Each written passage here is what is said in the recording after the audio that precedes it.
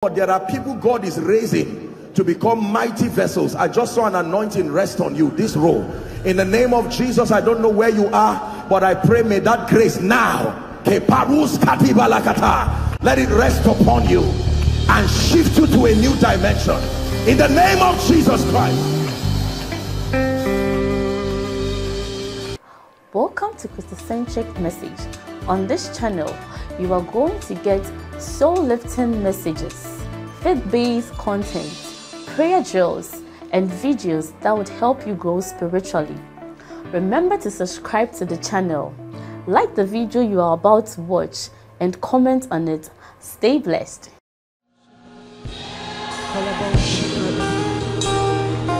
Hallelujah.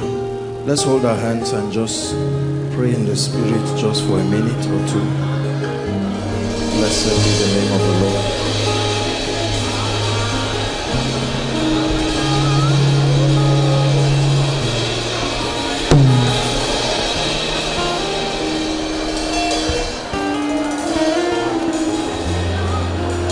Blessed be the name of the Lord. Shalabarukato Sikiyadada. Aruto Subadakadabala.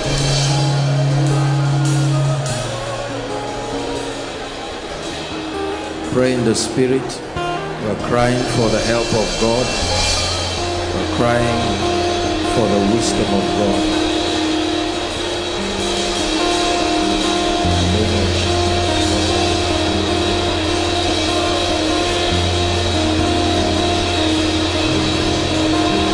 Hallelujah. Praise the Lord. Just find a neighbor and pray for that neighbor. Lord, open the eyes of my neighbor. Grant him grace, grant her grace, grant them illumination. Are you praying for someone?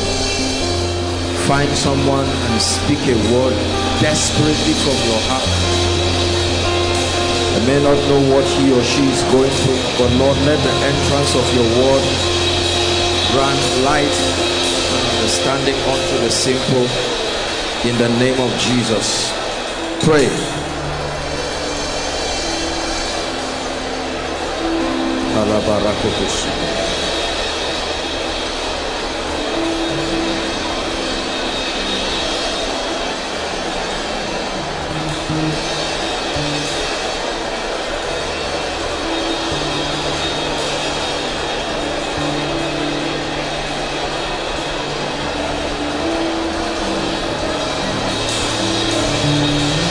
Hallelujah. Spirit of the living God, we honor you tonight and we ask that you honor the sacrifices of your people. We have gathered tonight, so many connecting from around the world to hear you speak. In the name of Jesus, we ask that you speak. Because if you do not speak, we have nothing to hear. There are many voices, but we want to hear your voice. I pray, oh God, that your word will build us, perfect us, and bring glory out of our lives. In the name of Jesus Christ. Hallelujah. God bless you. Good to be back home. Please greet someone by your left and right, and then please be seated.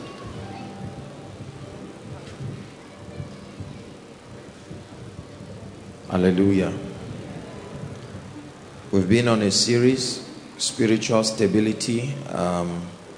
We had to suspend it for over 2 weeks because of the miracle service and then the graduation last week, but we'll just take it off from here. Thank you, Jesus. It's always my joy to bring us the word of God. Not just because it's a call, not just because it's an assignment. You can serve God and do the work of the ministry like an obligation. But when God gives you a revelation of what this word does, you know, every time I sit down and I hear the people testify, many times I just nod my head and I wonder what would have happened to these people these families, these destinies, if they didn't have access to the word of God. When God wants to help you, he truly sends his word. He sends his word. He sends his word. He doesn't bring his word. He sends his word like a messenger. And if that word is received and understood, in it will be the secret of your lifting. And I pray that God will continue bringing beauty and glory out of our lives. In Jesus' name. In my life, be glorified, be glorified. In my life, be glorified, be glorified. Sing in this place. In this place, be glorified,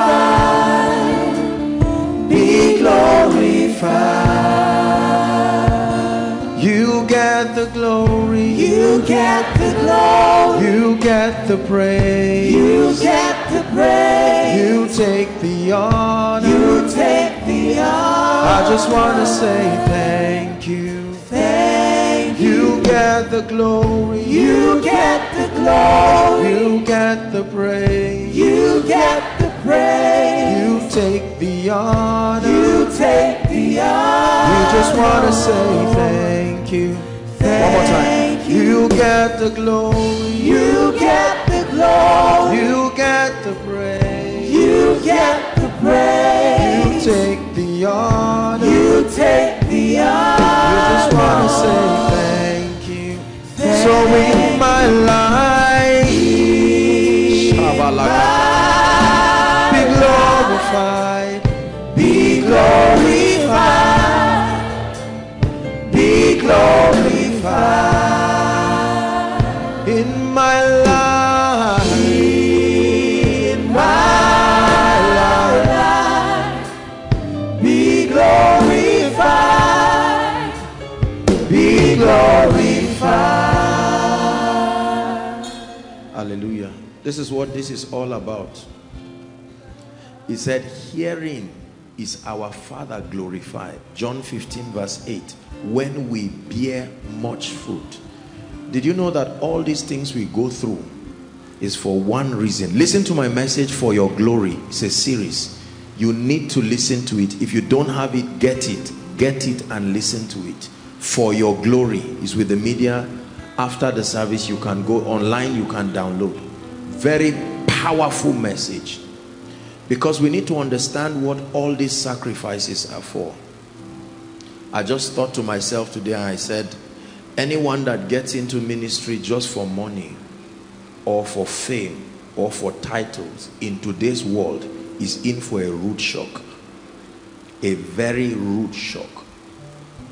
If you get into ministry just because you are looking for a cheap alternative for fame, loyalty, prestige, and all of these things, you will be in for a rude shock. Ministry is tremendous sacrifice. Most of the life of a man of God is not seen by the people he blesses. Most of the life of a serious visionary man of God is not seen by many people. It takes a lot of sacrifice to be a blessing. But what a joy, because you are motivated by the fact that much more than your needs met, much more than a vision accomplished, much more than your assignment fulfilled, is the fact that you are bringing glory to the heart of the Father. Are we together now? Please, I want you to insist that your life will bring glory to God. When Jesus came and saw a fig tree, it was taken from the earth. Are we together? And yet it was not producing fruit for anyone to partake of it. Jesus didn't advise the tree. He didn't say, let's leave it after 2-3 years. He cursed it immediately. That means there is something about a life of barrenness that robs God from the glory that is due him.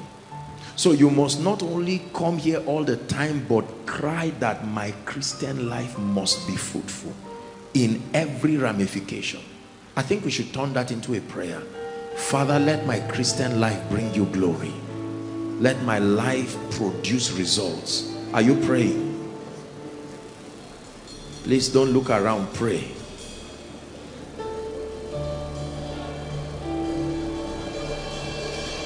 Whatever it will take, oh God, for my life to produce results, let it produce results. Whatever it will take. The sacrifices,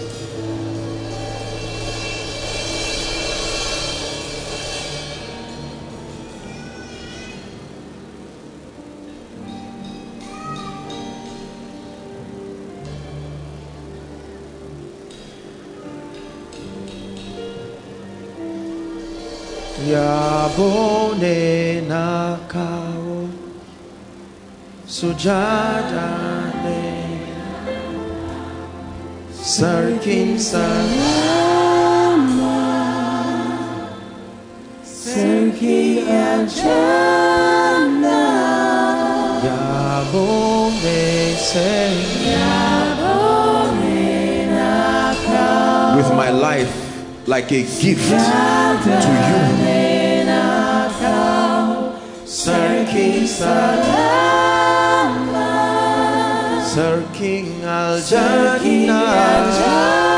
One more time. Yabone nakao, Yabone nakao, Sujadane nakao, Sir King Salama, Sir King Al Jannah. 1 Corinthians 15, spiritual stability part 2. 1 Corinthians 15 and verse 58. Apostle Paul is teaching here and he's challenging us on the need to be stable. He says, therefore, my beloved brethren, be ye steadfast. I want you to look up, please. Unmovable, always abounding in the work of the Lord. For as much as ye know that your labor is not in vain in the Lord. The key word there is to be steadfast, unmovable. Are we together now? The entire, please look up. Let me remind us that the motivation behind this series is captured in the name of the series itself, to give our Christian experience a level of solid stability. Are we together? Because the times that we live in, please listen carefully. If you do not know and understand what you know and believe, then sooner or later your faith will be challenged. There are people challenging everything on earth today. Everything. People are challenging whether Jesus is really the son of Mary, the son of God, challenging whether it was a virgin birth, challenging whether he resurrected. Many people have proposed that from the resurrection, Jesus went to Europe and stayed there, married there, got old. Now, you would think it's funny until you see the kind of people saying it. If a poor and weak and naive person is talking, you don't listen to him. But someone who has intelligence and influence, when he talks, you must understand that he's supporting whatever proposition with some kind of facts. So the Bible says, be steadfast. There are preachers today, after preaching a line of thought and a perspective about God, after 10, 20 years, they stand on their altars and don't know what they stand for again. Are we together? Yes. We have to be careful, because there are all kinds of teachings coming into the body of Christ. Number two, there are all kinds of teachings that should not go out, that the devil is trying to take out of the body of Christ. And some of them in the name of old school, new school, you know, whatever it is. That means that there is a need, like Apostle Paul is doing here to the church in Corinth, to bring believers to a point of focus and order. It's not enough to be born again. It matters to God that you are stable. Are we together? I watched Ejimi's wonderful son while I was sitting there. I remembered when the gentleman was trying to walk. It was such a struggle. He will walk 1, 2 and fall down. Sometimes I want to help him and the father will not even mind. He says like that, they will be strong. And now that gentleman is walking and not even thinking about what he's doing. And I said, wow, this is my message. Stability. It's all right to rise and fall, but not forever. You can't continue to stand up. If a 5-year-old child, listen carefully, tries to stand, tries to walk and falls, you know there's something wrong. How many of you have seen a full-grown adult have a problem with stability? Doctors are here and they will tell you something is wrong. And this is what we want to correct. Are we together now? Because you see, in spiritual things, physical age is not necessarily a determining factor. You are going to hear people, young and old, some of them your parents, come up with perspectives that may be sociologically acceptable, but let me tell you the truth, is largely antichrist. Do you know why many people, we are going to continue, I'm just giving a little preamble for tonight's teaching. The reason why there is a lot of instability in the Christian walk of many people is because there was never conviction from the first place. I can believe a lie for donkey years, or because I am part of a system that believes that lie and there are benefits I get from that system, I usually will not question it. Are we together now? And we camp around some of these things and the devil is destroying people. Look at the shock at which people are denouncing their faith. And it's okay for members, but where men and women of God, a man who has represented a spiritual voice to territories for many years, all of a sudden gets up and now says, for instance, gay is right. Are you getting that now? Or sits down and then comes up with some scripture and says this is this. There is need for stability. Otherwise our children are in trouble. We are going to teach them nonsense and rubbish. Ask these little children some of the things they are learning in school. You will be surprised to hear what they are teaching them. Are we together? And just because, you know, I love the body of Christ, but just because a man goes to church does not mean he's growing spiritually. In today's world, going to church is not enough, because church is many things today. Are we together now? People were doing well before they started going to certain circles. It was in those circles their lives got into a level of confusion and nonsense. It is church, for instance, that have made people to beat and drive their wives. It is church, for instance, that have made people to even sacrifice their children. We must be steadfast. There are things that require correction. There are things that require applause. There are things that require preservation. Are we together now? Be steadfast, immovable. So we said that it matters that we are grounded and productive in our Christian lives. It is lack of spiritual stability that has produced a lot of imbalance and spiritual vacillations. Today we are loyal to this school of thought. Tomorrow we are loyal to this school of thought. Next week we are loyal to this school of thought. The Bible says even if another angel gets up and preaches another gospel, he said let him be accursed. That means angels can preach, and if they can preach, they will preach. The same way people have received different things. And then one of the reasons why this series I believe is very important is to be able to create boundaries for this appetite for spiritual knowledge and rhema There has never been a time in the Christian faith where there is hunger. We want depth, which is all right. I mean, we just want to dig deep. We want to search every Greek word, every Aramaic word, every Hebrew word. We want to read every book, find out together. All of these things, there must be a system that guides people. Otherwise, we are going to get into trouble.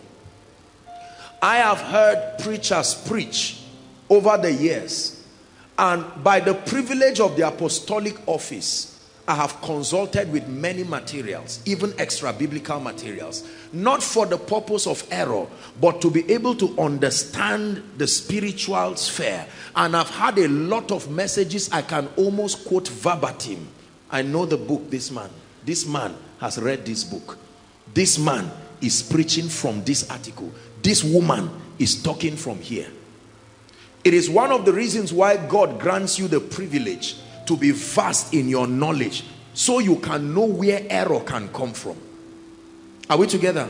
Right now, the average young man is more concerned about the scarceness of the revelation that comes from him rather than the truthfulness of it. So if I communicate something, there was a gentleman, one time I listened to the gentleman and he was so authoritative. He claimed he was one of the incarnates of the old prophets. So I ordered his materials. I ordered lots of his materials. He's the young, arrogant guy like this. And I ordered the entire materials, not for cynicism. I wanted to go through it. And when I went through everything this guy wrote and what he proposed as the correction of the Bible, I said, wow, this gentleman is in trouble. He needs deliverance and he needs it fast. Are we together? I have read books that I opened the page and I can tell you they copied it from one zodiac book, one stargazing book. There are many things done in the body of Christ that the origin of that operation is Scientology. Some of it is spiritism and mysticism. Just because God can be a mystery does not mean that anything mystical and spooky is God. Is God speaking to us now? Because we must be careful as we taught and you know, sometimes we men of God, in the name of prophetic instructions and in the name of anything, we just do all kinds of demonic things. And especially because many Christian circles around Africa and Nigeria have come from a foundation of tradition. You know that the Christianity in Africa is largely, it has a little touch of tradition, which there are wonderful sides to it. In our songs, we dance, we sing, but there are certain practices that are truly rooted in witchcraft. Number two, there are people in the Bible who were genuine servants of God, but at certain points in their lives, they operated by spirits that were not of the Christ. Just because they were people of God, but the operation within that context was not of God. There are all kinds of things in this Bible. That's why you must be guided. You will read this Bible and you will see principles of witchcraft in it. That's why you can enter a herbalist shrine and see a Bible there. He can open it and read this chapter, this verse, this. But it doesn't mean. Number three, it also does, don't write, I'm still on my preamble. Just because a spiritual operation produces result, listen, just because a spiritual operation produces result does not mean it is of God. Are we learning?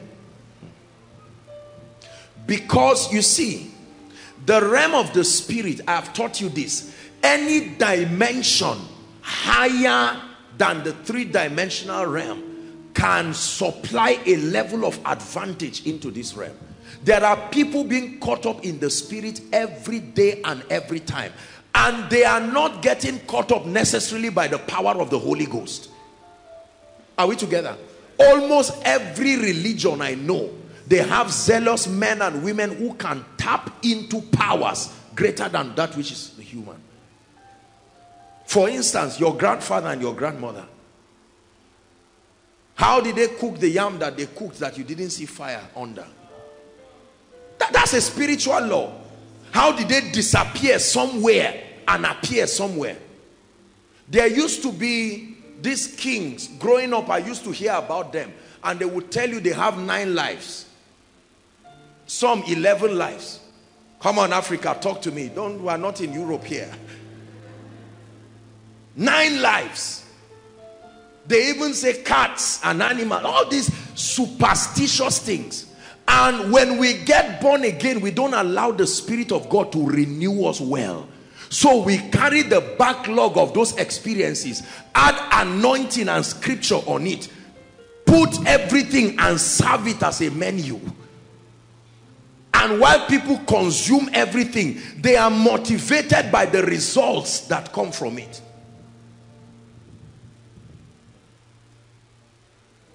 Spiritual stability. We need to be grounded. Do you know why? Because error can intimidate. Someone can stand in error and intimidate you and make you to leave everything that is the epicenter of your conviction. Most of us, now I don't mean to insult, but a number of us here, I presume, are not well traveled, both within the country and outside.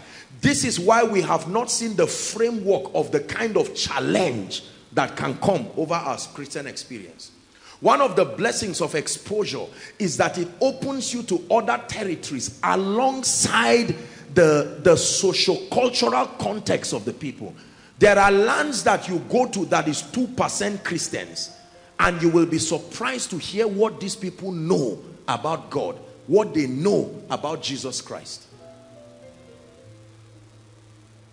Till today, there is still argument on the body of Christ as to the correct formula for getting born again. You see that? There are many people who say they are born again and they are not born again. It's true. You don't wish getting born again. You don't hope getting born again. You don't assume you are born again. You don't inherit getting born again. There is a principle. And today we have people, we have ordained people deacons, we have ordained people pastors, we have ordained people, we have given people churches to handle. Yet those people themselves, ask them, what is your salvation experience? And the person, what kind of stupid question is that? Do I look like a sinner? You see, the person is clearly telling you, I don't even know what this thing is. Yet, that is the head of evangelism. Just because people go with a placard and sing songs and use the loudspeaker doesn't mean they know what they are doing. And it's the reason why many believers are frustrated. Because many years of lying to yourself, you will get to a point where you say, I'm tired. Look at our children now. They hate church. They hate God. Do you know why? Because they've been asking questions since they were babies. We refuse to answer them. Unfortunately, they don't have the kind of loyalty we have. Growing up, for many of us here, you didn't ask for why. You just obeyed. If they give you money, bring it to mommy. You don't say, mommy, why? It's my right. They will beat the living daylight out of you. So if you just obeyed. But you ask a little child now, baby, you should give me. Say, why? Uncle, why? My teacher said every time they should ask why. Welcome to a generation that needs answers.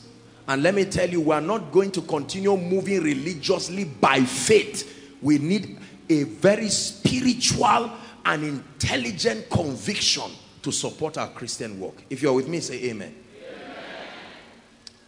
Hallelujah. Men of God send me text messages every time, and sometimes they are like, Apostle, how do you do it? I've preached every message I know. I've done my best. I've read every book.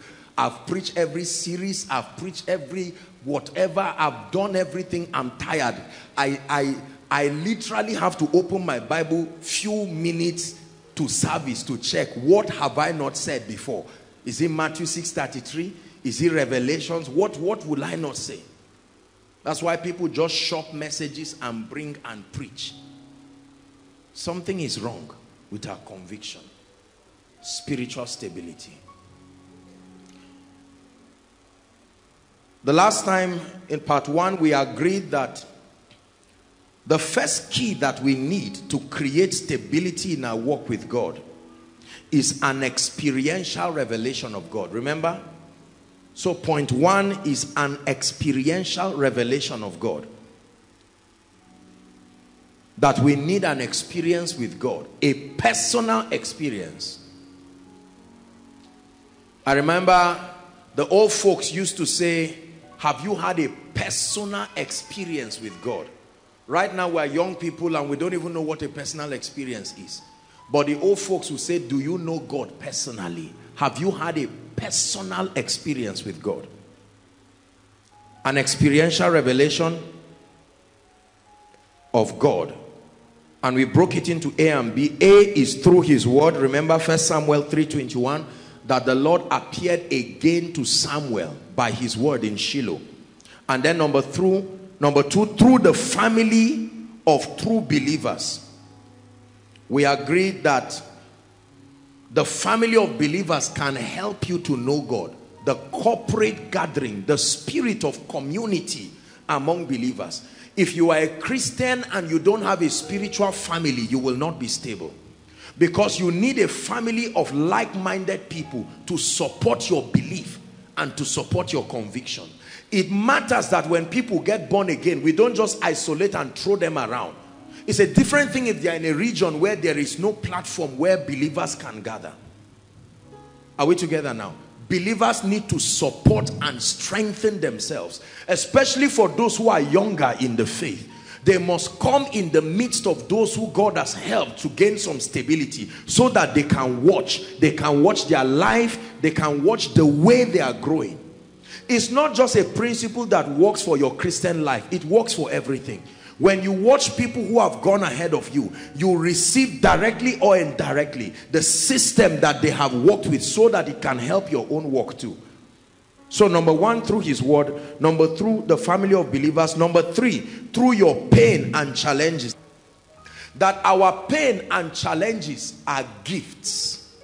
Now I know that this is not an aspect that many of us like. It's a very touchy aspect. Don't talk about pain, don't talk about challenges. But I tell you honestly, I don't believe that God afflicts people. I don't believe that God causes pain and this. But one thing I know is that God can take advantage of every situation in a believer's life to teach him something about God. Are we together now? Yes. Our pain and challenges cause us to need God and to prioritize him. Most times when people are comfortable and there is convenience, there is usually a side effect, whether convenience through prosperity, success or whatever. The side effect is that usually it will dampen our passion and our zeal for God. It will seem to give us a reason to not press into God. Are we together now? It will seem to give us a reason to say, whether I pray today or not, there's food in my fridge. Are we together? Whether I pray today or not, my child's school fees is 100,000 and I have 100 million in my account. What is the prayer for? Quite honestly. Whether I pray or not, I have a house, I have cars, I have businesses, I have relationships and connections everywhere. So why pray? Why seek God? Why spend time? So God takes advantage of the periods of pain and challenges because they calm us down. Are we together?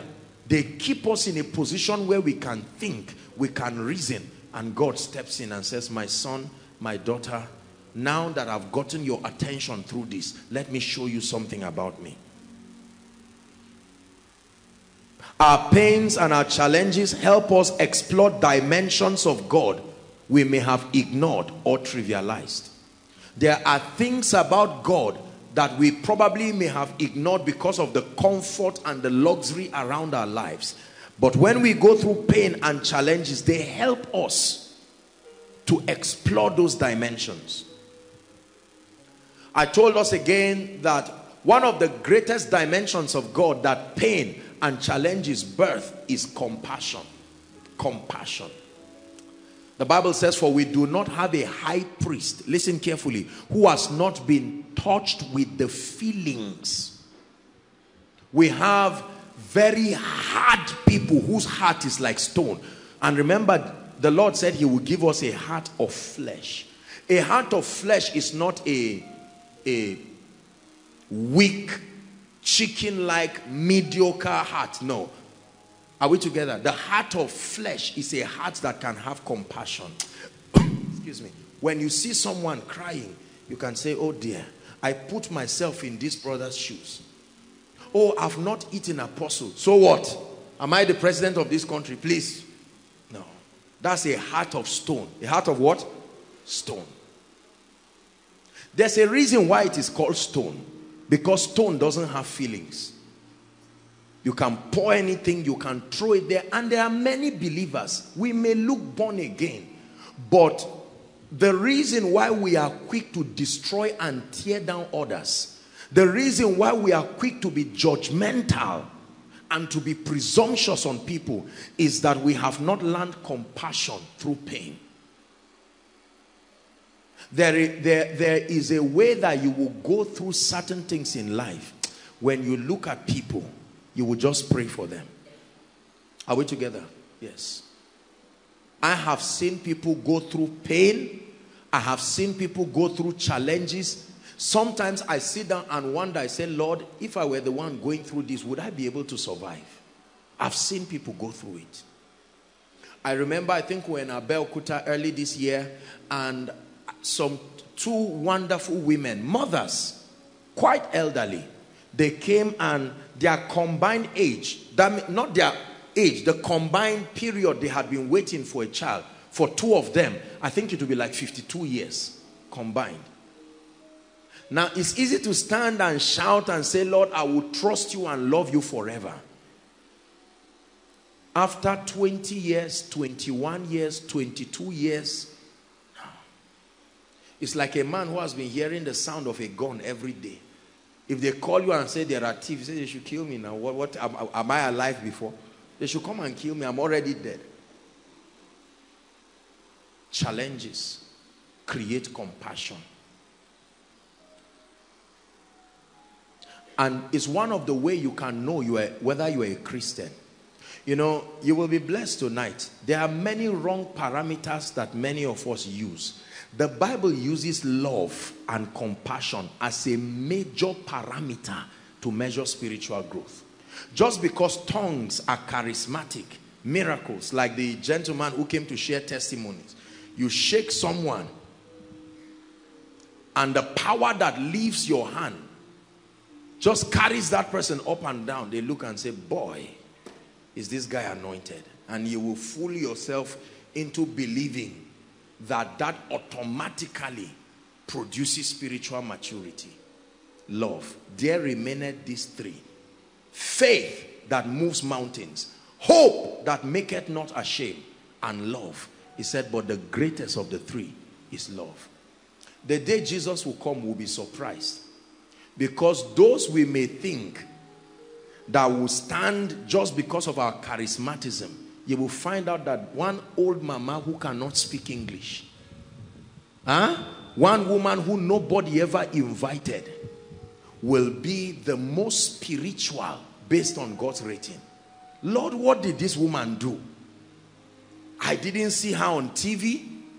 I didn't see her in Koinonia.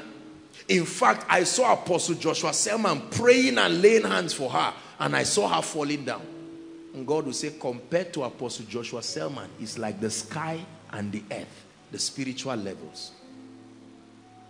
If you want to know God and you want to be sincere, listen to this thing I'm teaching you. Are we together? An experiential revelation of God. You must go back crying and say, Lord, give me an experience of you. I want more of you. You've forgotten the song. I want more of you, Jesus. The more I know you, the more I want to know you, Jesus. More of you. It says, in the year King Uzziah died, I, Isaiah, saw the Lord. I saw the Lord. I saw the Lord.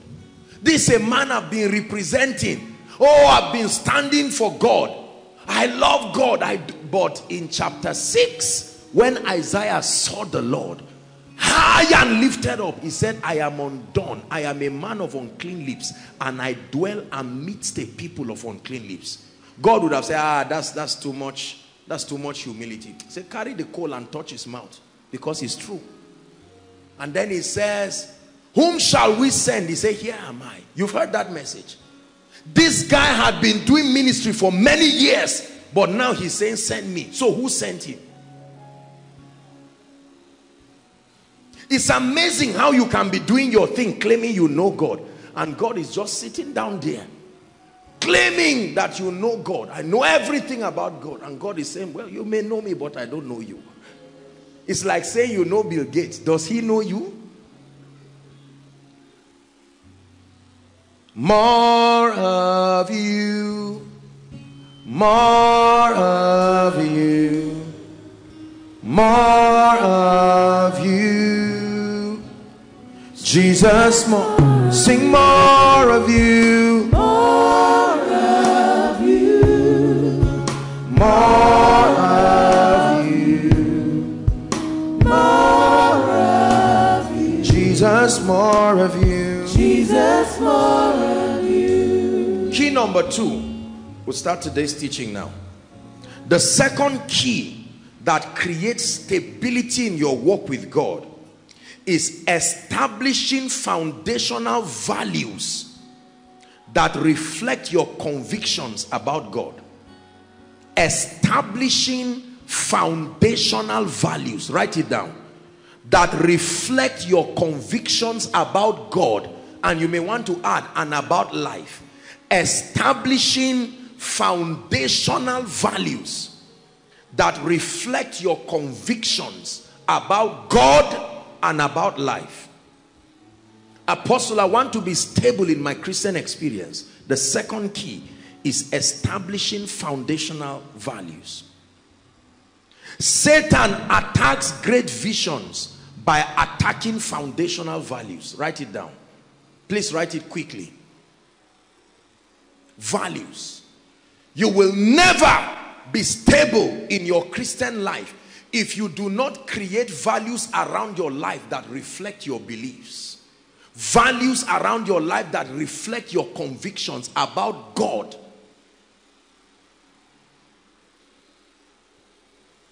Are we together?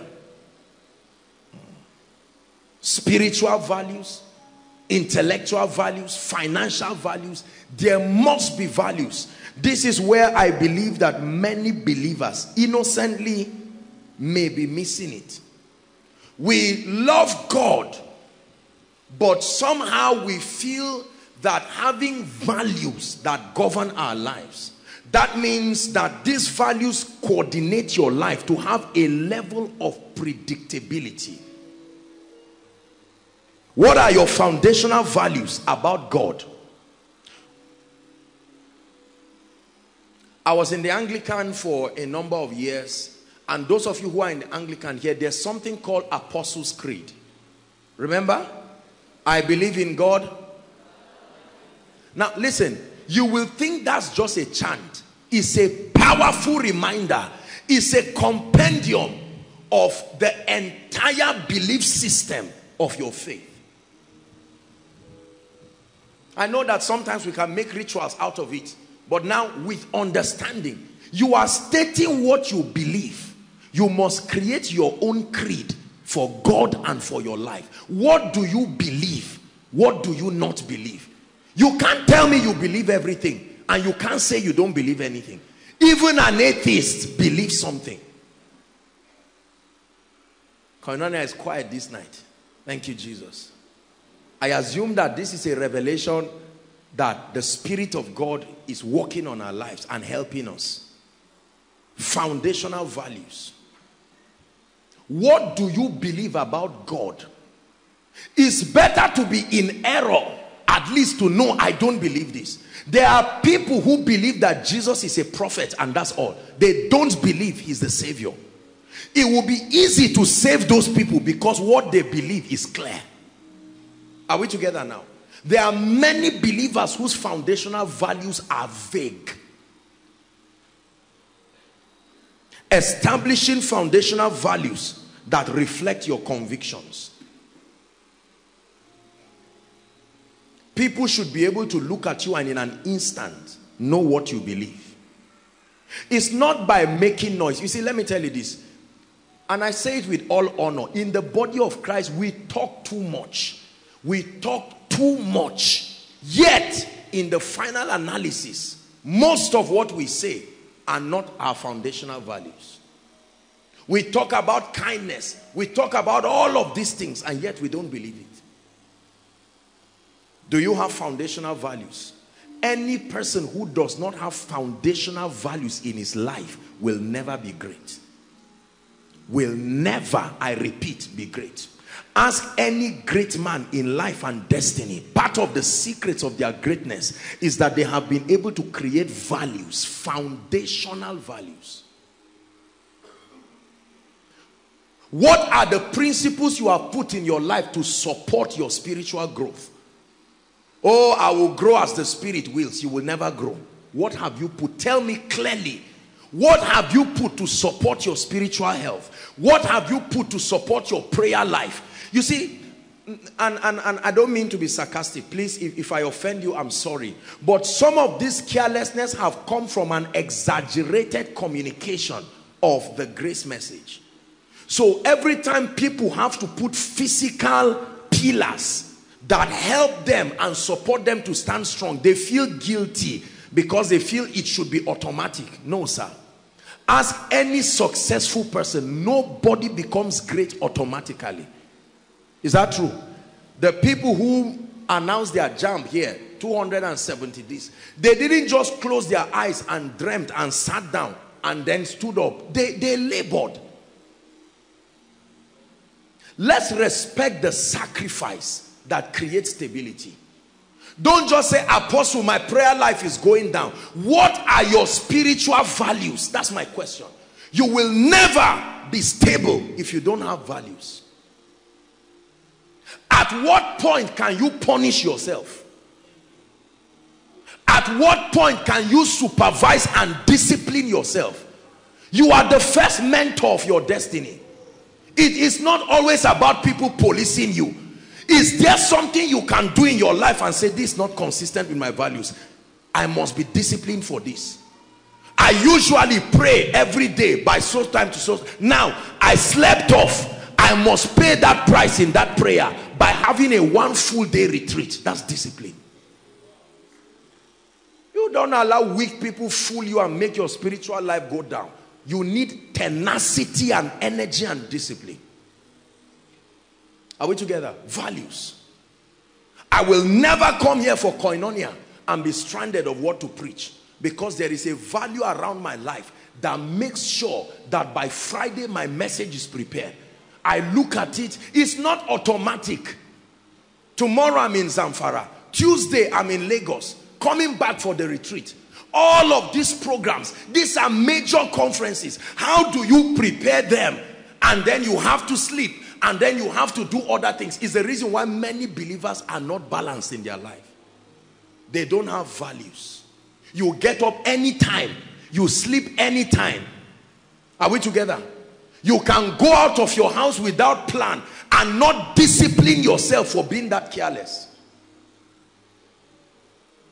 You just plan to go and do something in someone's house. You end up spending the whole day and you don't do a review to punish yourself for that carelessness. Look, do you like what I'm sharing? It looks like you don't like what I'm saying. You better like it, because this is what makes people great. Say values. Shout it again. Some of us need to create values that govern your going out and coming in. Not everywhere is goable. No, sir.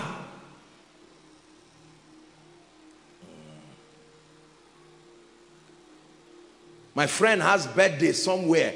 Is my friend. Will you die if you don't eat the cake? Can't they cut your own and keep for you? We have this carnality that make us believe that until you go and establish your presence everywhere. Values. A married man gets up, leaves his house in the morning, returns back by 12 o'clock, and no explanation to the wife and children. Where did you go to? What is your business? Am I not your husband? No, sir, you are indisciplined. No, sir, you are indisciplined. If I don't have anything doing outside, you will not find me outside. No way. You see, it's lazy and unserious people that have all the time to spare. Do you know, sometimes, in all honesty, I tell you this, sometimes I sit down by morning and before I finish preparing all my, it's already evening, and I'm wondering, my God, it's already 10. I can be in a position from morning till maybe I'll just get up to ease myself or do something. Values.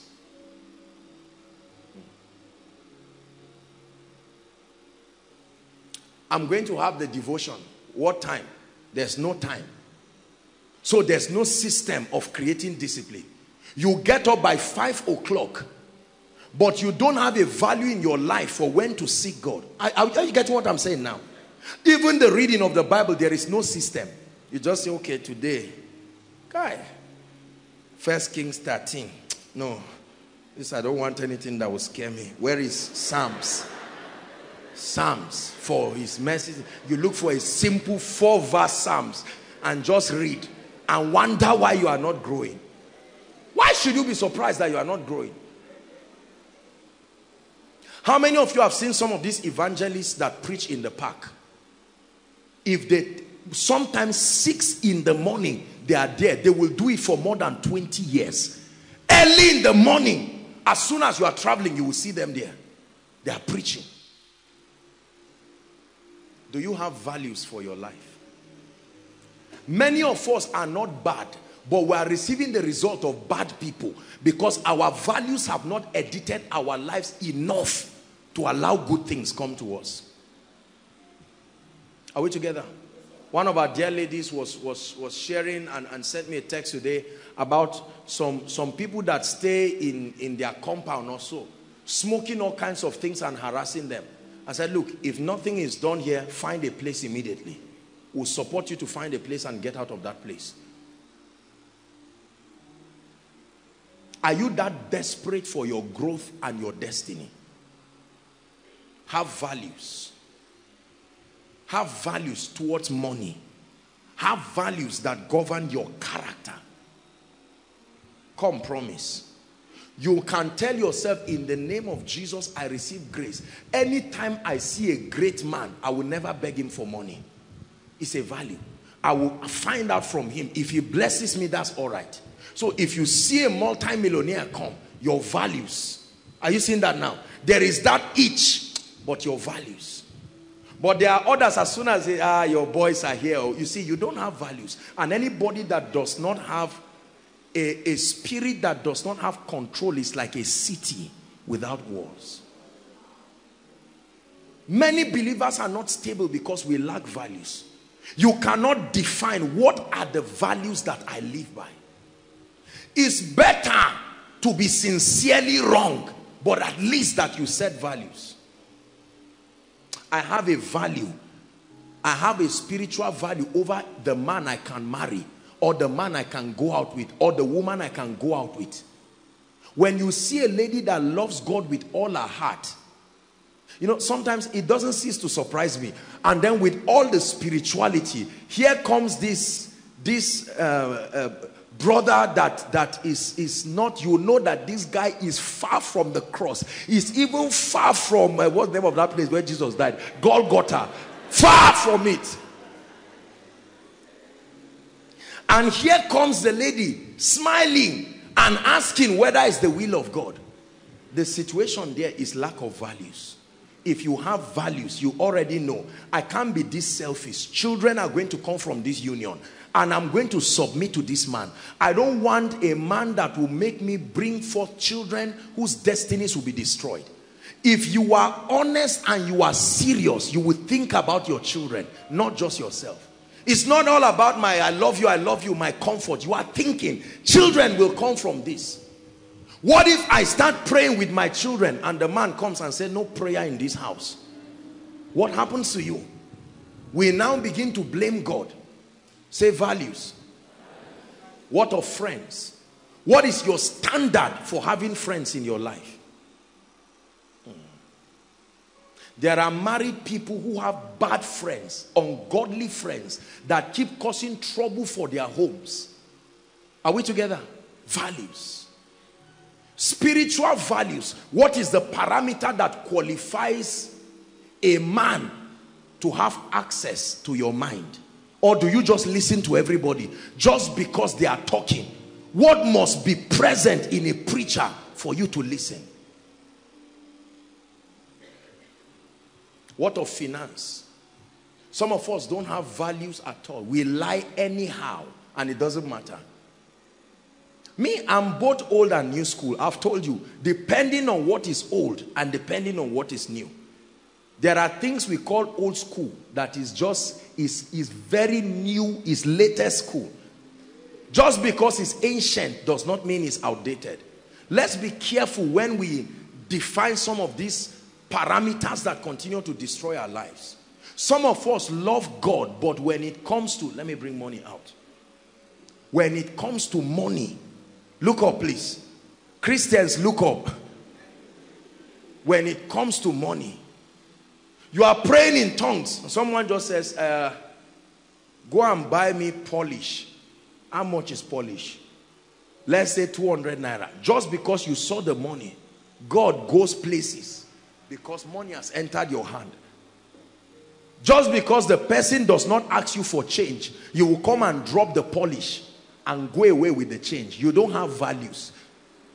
How about this big man? What will he do with 50 naira? Is it your money? Is it your money, sir? You know, once in a while, the Bible said, thy rod and thy staff, they comfort me. So once in a while, God just draws this thing out to just straighten our lives. Some of you think these things are silly. Are we together now? What is your value to regulate your social media, whatever? What is watchable and what is not watchable? Don't say I'm an adult. You have a mind. Right now we expose our little children to things they should not watch, and they ask us questions we cannot answer. Are we together? Values. I'm giving you an assignment tonight that when you go back, please spell out very clearly, what do I stand for and what do I not stand for, with respect to God and with respect to my destiny. Some of you have done well having values for your spiritual life, but you have not done well for your destiny. You don't have values that govern your destiny. In the name of Jesus, I will never be lazy. Whatever it will take, I will do well. Value. In 1 minute, I'd like you to cry to God and say, Lord, have mercy upon me and give me the grace to have values and boundaries in my life. Lift your voice and pray. Are you praying? It's a hard message, but it will bless you. Lift your voice. Lord, I have tolerated laziness in my life. Lord, I've tolerated carelessness in my life. Lord, I've tolerated all kinds of things that should not be in my life. I've tolerated pride. Lord, I declare I want to go far in life. Please pray. You're not praying. Pray.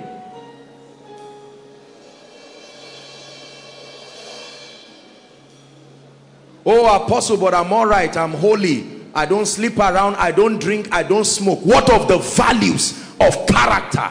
The values of empathy? Please pray. It's the reason why some of us have never risen. You have never seen a need to discipline yourself because of carelessness. You must be able to have a way to say, sit down, this is not right, this is good, I have to discipline myself. I spoke rudely. No, one of my values is honor. I lost my temper and I spoke rudely. I demand, if without supervision, Lord, I receive grace to supervise myself. I receive grace. I receive grace. Are you praying? I receive grace. Shalabakata bradakete baladaba. Jakate kata barakato sopariakata.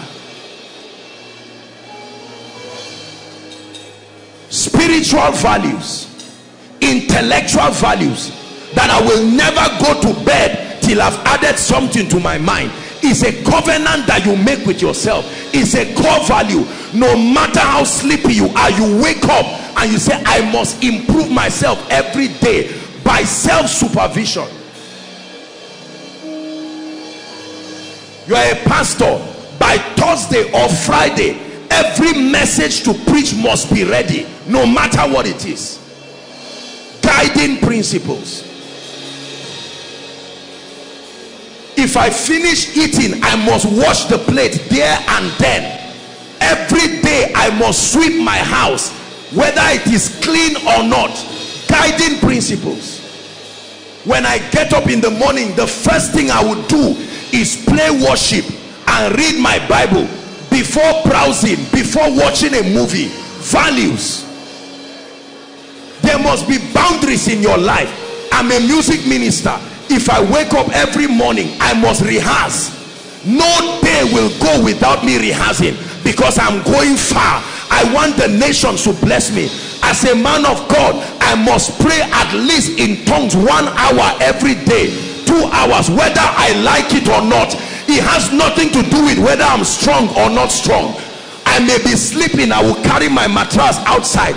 That 1 hour I must cover it. I will put an alarm clock and pray.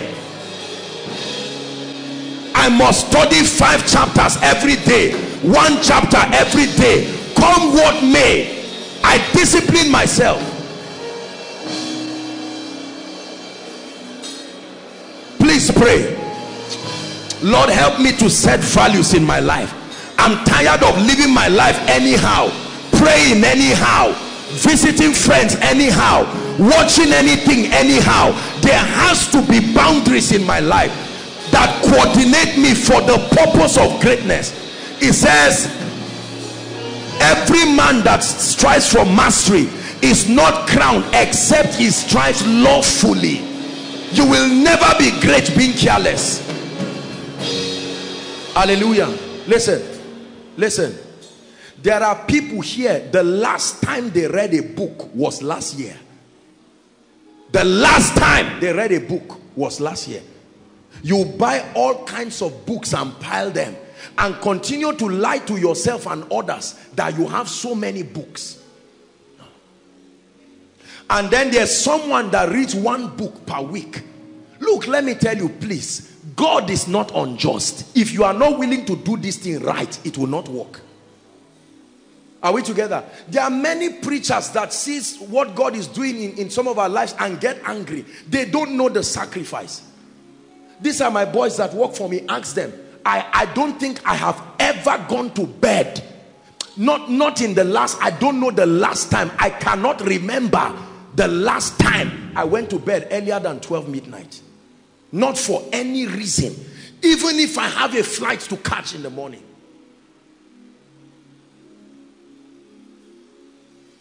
Please, let's not mock ourselves. They say uneasy lies the head that wears the crown. If you are not willing to pay the price, don't insult those getting the result.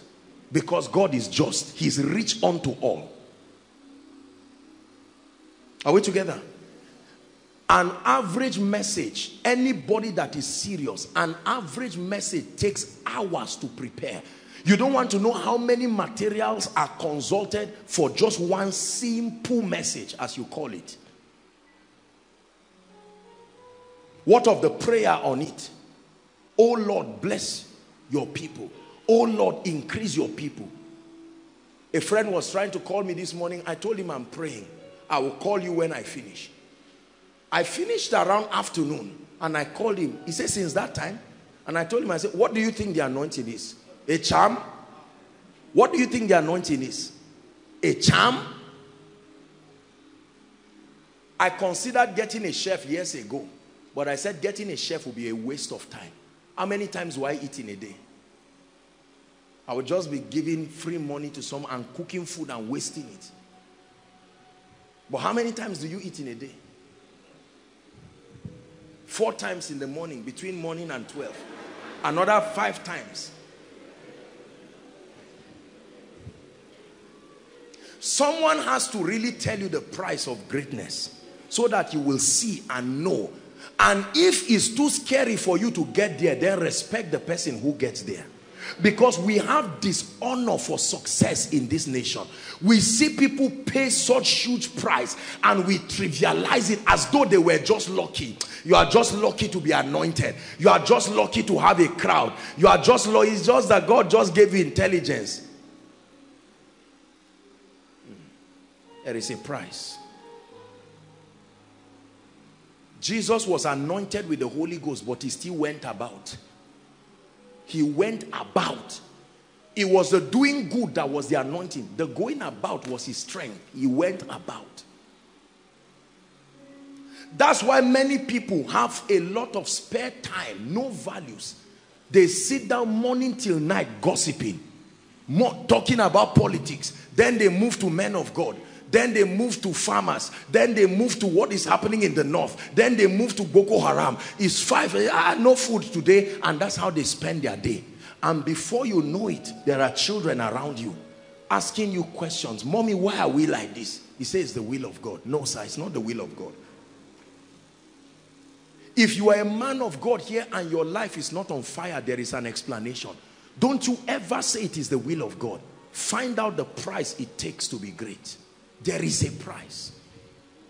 You want to be stable in your spiritual life? The price is establishing foundational values. There are things I must do every day, no matter what happens. It doesn't matter whether we are fasting. It doesn't matter whether there is koinonia. It doesn't matter whether I'm traveling the whole day.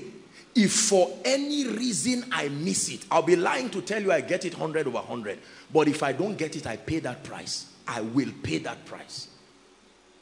If I have a time for prayer and for any reason, I'm a night person because I like a lot of, it's been like that the way God trained me. Most of my prayer is in the night. You can live with me for 1 year and except God chooses to, you may never, maybe it's just the sound you may hear, but you may never really catch me. You will think I don't pray because I love the night. Everything that can distract has gone. I off the light and pray with all my heart. I don't pray and then I check phone and quickly say a message has come. That's not prayer. You are playing. You put your heart in this thing. Do you know the spirits that attack you when you are about to be great? Do you know the level of attack per day that comes upon a man of God? You don't want to know. It's more than just good preaching, my brothers and my sisters. Please, I want you to make up your mind. I don't want to dwell here. We'll move to other things. But make up your mind that you are going to have values. There are friends, you've heard me say it. Send them a text and say, my brother, I found out that every morning 6 o'clock you come and wake me and you sit down. I don't mean to offend you, but please don't be offended if I don't open the door for you again. There are people in the name of friends. Relationships are important, but there are friends that are not godly at all. 6 o'clock, they have knocked your door. Some are even Christians. Bros, how you there now? You collected that movie, right? And you want to pray, but you are too... Many of you don't like feeling bad. Some of us who are already used to persecution, we have gotten the whole thing. But some of you want a good name, even at the expense of your spiritual life. I don't want anybody to say anything wrong about me. And someone comes to your house, you are praying, you stop the prayer, you close the Bible, and then you slot the movie.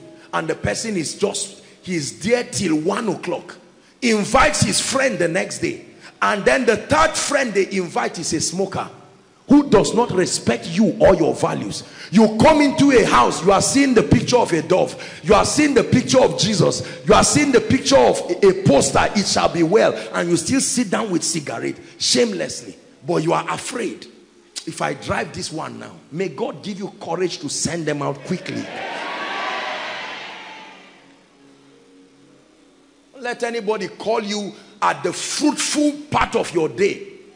Just call you. Where are you? I'm in the office. What are you doing? I just thought about you. Oh, God bless you. Thank you. I'll call you later. No. I want to talk now. There's G's day. That's why we never become great. We don't know that this thing keeps adding. God is a just God. You don't sit down and cross your legs around and then you want God to keep sending you nations. No. I returned back yesterday by evening. As soon as I returned, removed my clothes, I didn't even rest. I got straight to work. I don't know what time I slept this morning. I woke up later. I slept maybe around, it shouldn't be earlier than 4:30. And by 10 I was awake till now. My eyes touching the bed to sleep again, maybe at least 3 o'clock in the morning. Yet I have a ministration in Zamfara. Do you love your destiny that much? Or are you just singing songs about it? Behind everything that works is someone making it work. Did you hear what I said? Behind everything that works is someone making it work. It doesn't mean I don't joke. It doesn't mean I'm an antisocial person. But there are people who at the level you are in life, you don't have the luxury for play. I can decide to take a whole day off to relax. I think I've worked enough to merit it. But somebody that is just starting in life, say Apostle is resting, you too, you are resting. We only rest on the 7th day. And on the 7th day, God rested. You are resting on day 1. It's an error. He said, I must walk the works of him that sent me while it is day. For the night cometh, when no man will walk again. Please sit down. God bless you. Thank you, promise. So the second key to creating a stability in your life is to establish foundational values. An attack on your values is an attack on your destiny. Satan does not attack you by attacking you. He attacks you by attacking your values. Number 3, let's hurry up for the sake of time. What is the third key to creating stability in your walk with God? Receiving the ministry of the body. The third key. You want stability in your Christian life, you must receive the ministry of the body. We'll have a long reading. 1 Corinthians chapter 12. We're reading from verse 12 till I ask us to stop. 12 down about 26. Actually, the whole text is the entire from 12 to the end, but we'll read down maybe 25, 26. Now, please look up. We are creating stability in our lives. We are going to read. For as the body is one and hath many members, Paul is teaching now, and all the members of that one body, being many, are one body, so also is Christ. Paul is teaching about the body now. Next verse. For by one Spirit are we all baptized into one body, whether we be Jews or Gentiles. Another word, Anglicans, Pentecostals, Presbyterian, whatever it is. Whether we be bond or free, we have all been made to drink of what? One Spirit. Say one Spirit. It's one of the foundational doctrines, the doctrine of baptisms. One Lord, one faith, one baptism. For the body is not one member but many. Now, Paul is teaching something here. He's teaching that this body we call is not just one member but many. Okay? If the foot shall say, because I am not the hand, I am not of the body, is it therefore not of the body? He's asking a question now. And if the ear shall say, because I am not the eye, I am not of the body, is it therefore not of the body? If the whole body were an eye, where then is the hearing? Powerful. Paul is an intelligent man. Imagine if the whole world was koinonia. You would think it would be excellent. If the whole world were koinonia, where will be the Miles Munros that will receive the teaching and the revelation of the kingdom from?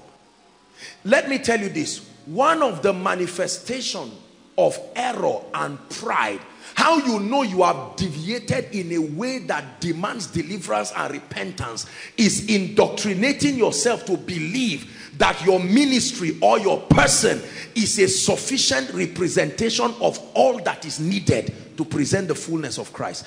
Any man, any woman, man of God, businesswoman, whatever, if you ever conceive that thought, it's a sign that your life is under attack. If the whole body were koinonia, where then will be the Benny Hinns, the Kenneth Copelands, the Redeemed Church, and all these places? My goal is never to make every ministry koinonia. My goal is to contribute my quota as far as the privilege of God's grace has been given to me, to supply my own contribution to the overall body. I have said this again and again and again. I thank God for the privilege of balance. I am not a balanced man of God just because I'm independently sound. I'm a balanced man of God because I have a heart that is open to the body. There are dimensions that are not shown me and I never would have seen, no matter how close I am with God. But my genuine opening to the body has given me room to be able to look and say, wow, so there is something like this. It's not been captured in my experience. Let me study it. If the whole were hearing, where then is the smelling? All these parts have distinct functions. 18. But now God had set the members, every one of them in the body, as it has pleased him. Believers, are you seeing this now? Your life will never be stable if you are imbalanced doctrinally. And we men of God, sadly, and very, I say it with all due respect, because of our individual complexes, we carry our complexes that are as a result of our esteem of ourselves, and add our complexes into the context of ministry and make it look like it is God that is. Imagine that I sit down now, I say, don't listen to any man of God. If any koinonia person listens to any man of God aside from me, you are not being loyal. That's devilish.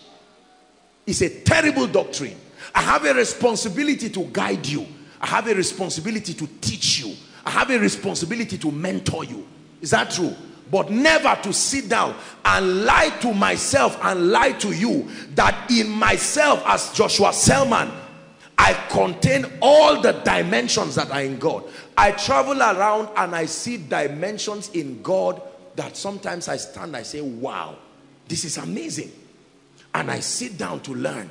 My God, I never knew this. It's the reason why I love the body of Christ. Don't carry that bias that just because it is not your church or it is not your pastor, every other person who is not you is a devil. And many men of God, we are victims of this. And the danger is that we are subconsciously raising people after that paradigm. We're talking about the church in Nigeria. I think it was with Ejimi some weeks, remember? And we're discussing, and I was sharing with him how this baton of ministry came down right from the Samuel Ajayi Crowders. And I was just showing him the spiritual history of the church in Nigeria to this present time.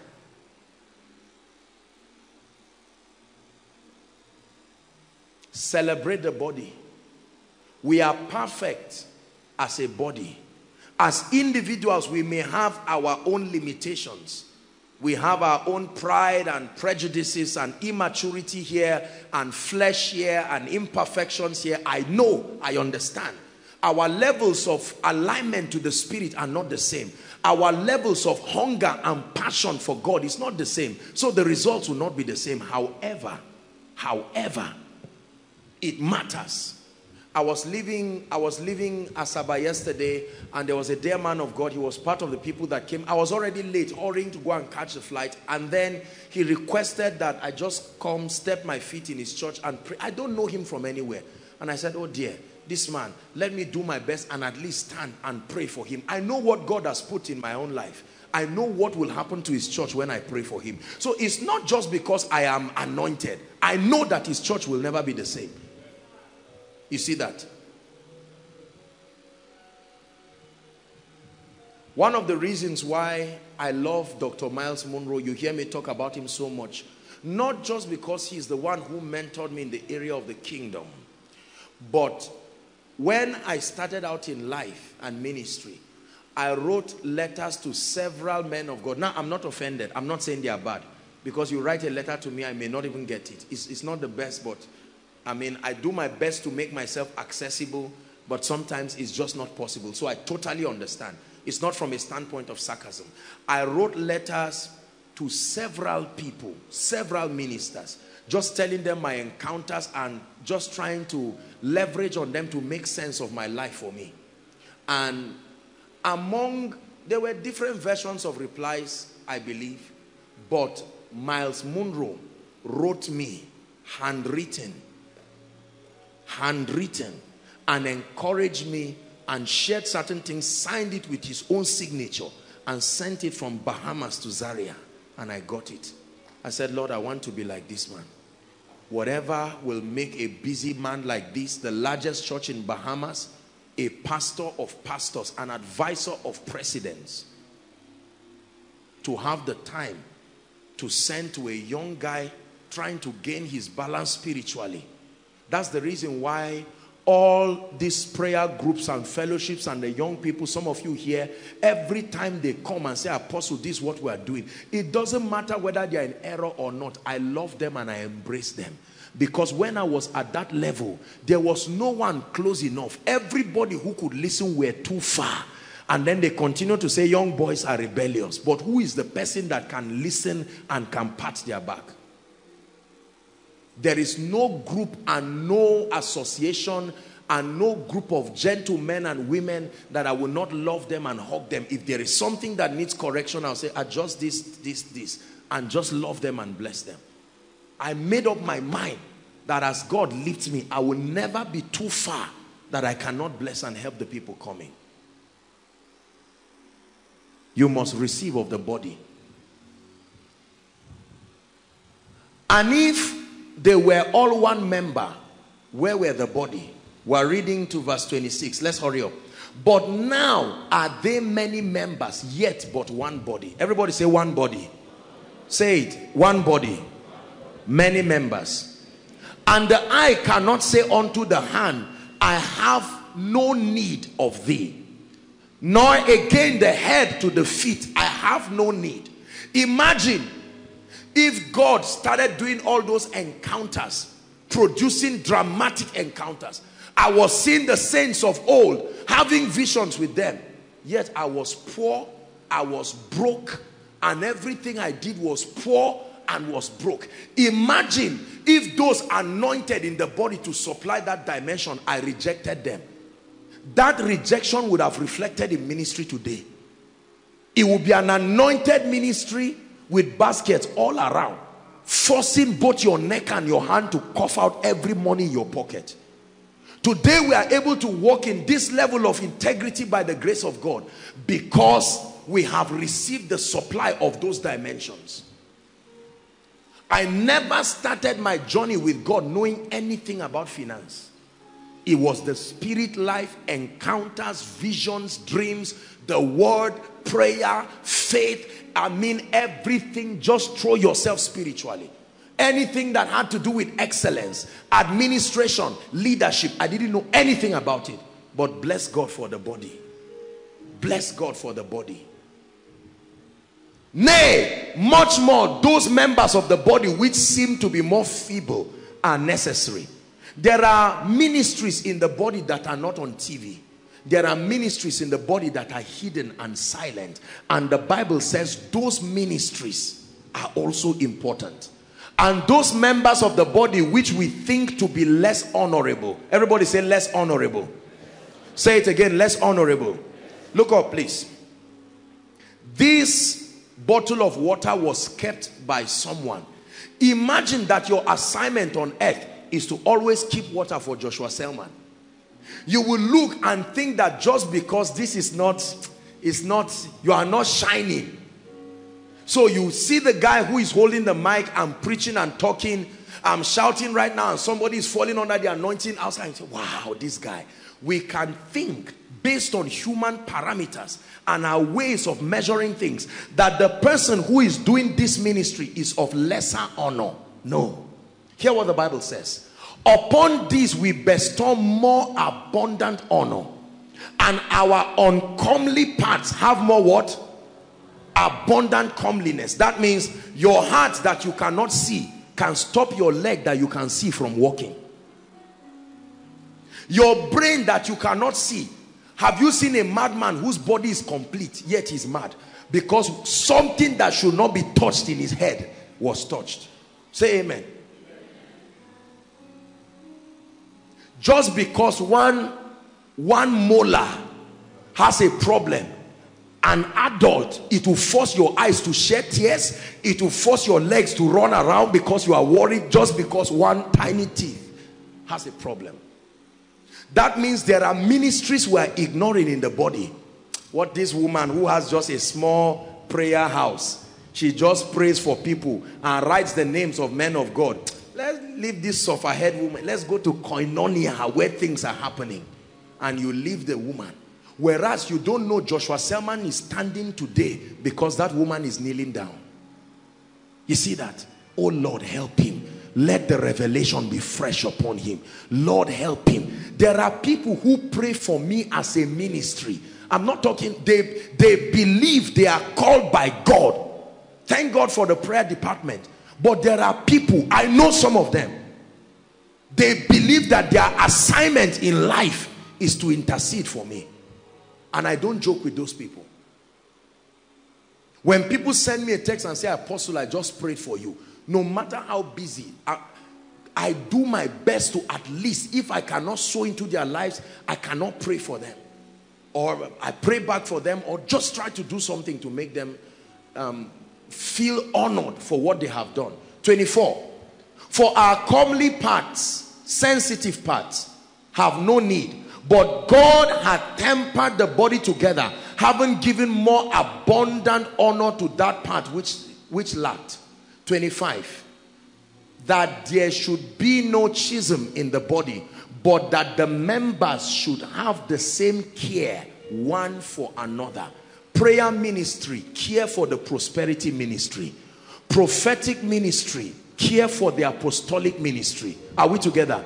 Leadership ministry, care for the man of God who all he knows is how to heal the sick and preach. He doesn't know how to put an excellent organogram. Make your ministry available, provided he's ready to receive it. The Bible says, but as many as received him, meaning he can be rejected. There are churches you go to, you see the power of God, but there's a lot of misbehavior. I can be preaching now, Sam, come. I can be preaching and a member will just run and come and touch my head and go back to sit down. What kind of indiscipline is that? Are we together? All in the name of excitement. No, the house of God is not a cinema hall. Neither is it a place for movies and circus. It's a place where lives are changed. When you see that, it doesn't stop the power of God from flowing, but you will know that a dimension of the ministry of the body has not been received. Or I'm preaching and someone squeezes 1,000 naira and throws it to me. Is that how to sow? Is that how you sow corn? You sow corn with respect and dignity. Ask any farmer. You throw maize like that, you don't come after 4 months to get a harvest. Say, in the name of Jesus, I receive the ministry of the body of Christ. Say, in the name of Jesus, I love the body of Christ and I receive the diverse ministries of the body. Let me advise every man of God here, you are a pastor, you are a spiritual leader of any sort. Never use your pulpit as a platform to tear another man's ministry. I repeat, never use your pulpit as a platform to tear another man's ministry, because you are sowing a seed that will grow, must grow. I don't want anybody talking against me and talking against anybody serving here, and I will not sow that seed. I will challenge wrong doctrines, but I will never find myself stand and tear down. See, imagine for instance, just come, Sam. Imagine that these guys are laboring and doing their work, and just because of one or two mistakes in their lives, I just come and push everybody aside to show that I am Joshua Selman. I'm destroying them. What does this guy go and tell his wife? Our ministry is going down. Why? Joshua Selman tore down your ministry. This guy, I tear people down and I stand. You don't have to cut the head of people to show you are tall. If you are tall, you are tall. Please, I want you to learn this, that in the name of Jesus, you will zip your mouth from talking against men of God, talking against their wives, talking against churches. Don't do that. Are we together now? Don't go around, this man of God's wife, this man of God, this one. Now, we are not perfect people in ourselves, it's true. And different ministries have their different dimensions of God. And the truth is that there are things to correct in almost every ministry. There is something to adjust, there is something to correct. So the observations may be justifiable, but it's still not enough reason to tear people. I have preached everywhere, from Anglican to Catholic to Cherubim and Seraphim to Presbyterian, Equa, Cokin, Pentecostal. I mean, just name it. I'm for the body. I love you. I never show any, where are you? Are you for who? Are you for us or no? I would not do that devilish thing. In this ministry, there are people who are a product of different churches and different places. Now, let me tell you this. You don't have to agree with a man or a doctrine to love. Are you getting what I'm saying now? Just because I accept the body does not mean I accept every doctrine. There are doctrines that are obviously wrong. I have my convictions. There are doctrines that you will never hear from this pulpit. Because as far as the responsibility of your spiritual growth as given to me under God is concerned, I will do my best to present to you the most accurate and balanced portrait of spiritual truth. However, I will not just go and meet someone who maybe has a problem with the baptism of the Holy Spirit, or has a problem with deliverance, or has a problem with healing, and then fight the person. Don't make that happen. This is one of the mistakes that I see happening, especially among younger ministers, because we are all young. Younger ministers. Sometimes I look at them and I see them training themselves to resent. Oh, you are Anglican? No, I won't. I'm serious with God. You are what? You are from... Don't do that. I love people regardless of, if I don't agree with you on many grounds, when we meet, we discuss the areas we agree.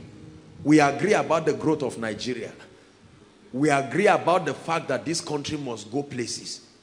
We agree about the fact that the poor and the needy need help. These are areas that we agree on. Why bring a sensitive and touchy area? It's one wisdom key you may receive. When you are in the midst of people who don't exactly agree with you, be careful. You may want to bring subjects that are generally agreeable. Are we together? Is God speaking to us? Thank you, guys. Say, in the name of Jesus, I receive grace to receive the ministry of the body. I'm a product of many anointings. And by the grace of God, these anointings have contributed to making my life what it is today. When I travel to different places and people try to honor me as against other preachers in that land, I come against that honor immediately. Don't do that. Don't honor me at the expense of other men of God. I've shared with you my story, how that once upon a time I traveled to a particular place for administration, and the media people or so came to do an interview for me. And you know, they were making it look like the men of God in the city were just doing nonsense. Now that apostle has come, I said, no, don't do that. I have only come as a contributor to strengthen the hands of the men and the women there. Imagine how healing it will be for you as a pastor when you hear another pastor say, I've come to strengthen your hands. Years ago, when we wanted to organize a crusade in Massacre, I remember when the pastors were doing, you know, I was presenting it before the PFN there. Many of the pastors were feeling, look, they said, some of them said, if you are coming to open a church, just say it. Because many people have done what you have done. They will come and say crusade. We will labor and give our speakers. As soon as they finish, they just appoint your keyboardist is now your usher. The other person is now a prayer band member. You just share people's members. Say, just tell us. And I laughed. I said, no, I'm for the body. I don't hate the body. And that's what we did there. Throughout that crusade, it was honor for the body all through. Praise the Lord. You must love the body of Christ. I love Equa, I love Cooking, I love Baptist, I love Living Faith, I love MFM, and name them. I love everyone. For as long as there is one person in that circle that names the name of the Lord, regardless of the individual imbalances, if God were to work just on our perfection, then all of us will not have a ministry. Every house, in a great house, regardless of the vessels, the house is still great. Are we together? God bless you. Number 4.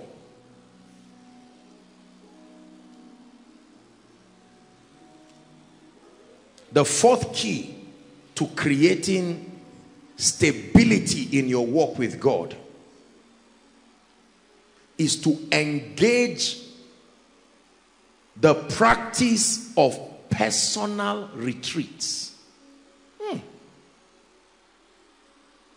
The practice. Engage the practice of personal retreats. Personal retreats.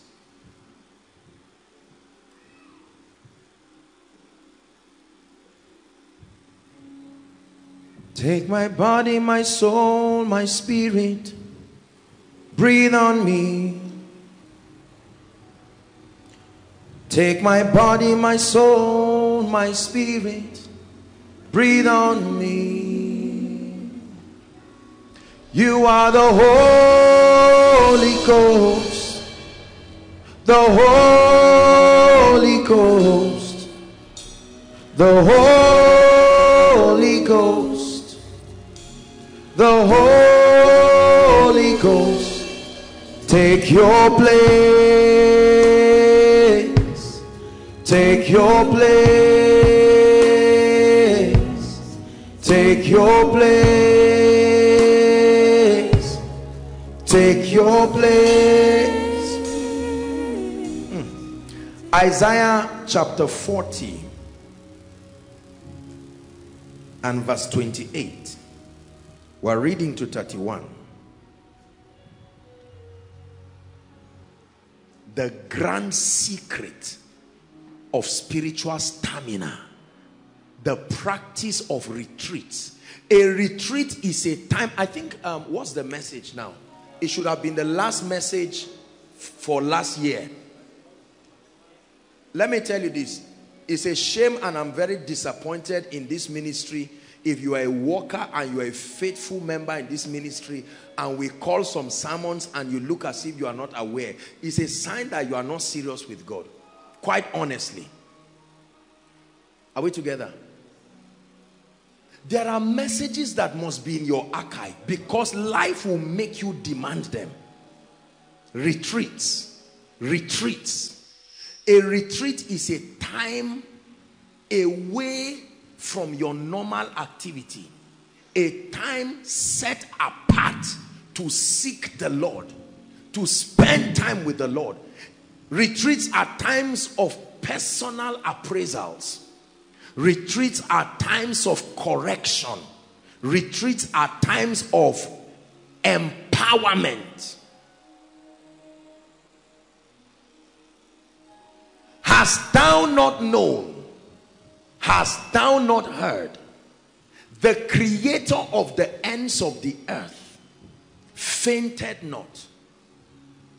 So the Bible is talking about fainting here. It says, neither is he weary. There is no searching of his understanding. Next verse. He giveth what? Please talk to me, Koinonia. He giveth power. That means when people faint, what do they lack? Power. The spiritual capacity to stand. He giveth power to the faint, and to them that have no might he increaseth strength. That means there is a reason why people go down. Power is missing. Strength is missing. It says that if you turn aside in the day of battle, your strength is small. There is a way life can push you that will force you to turn aside. You need a retreat. Even the youths shall faint and be weary, and the young men shall utterly fall. Next verse. But they that wait upon the Lord. To wait upon the Lord is not just to fast. You can fast and sleep. You are not waiting upon the Lord. Hello? To wait upon the Lord demands seriousness and intention. The best way to wait upon the Lord is to fast. But even if you eat light enough to allow your spirit. There is a relationship between the busyness of your mind and food. Once you have choked yourself with food, even medical people tell us, by the time you eat, I mean, if you take a lot of food, you find out your body begins to hibernate. You want to sleep. So sometimes you will need that space. There are many believers. It's amazing. As far as I'm concerned, and now I stand to be corrected, but a Christian who does not fast is not a serious Christian. I'm not talking of a special corporate fast. There is no week in my life I don't fast. Impossible. Impossible as saying Satan died for my sins.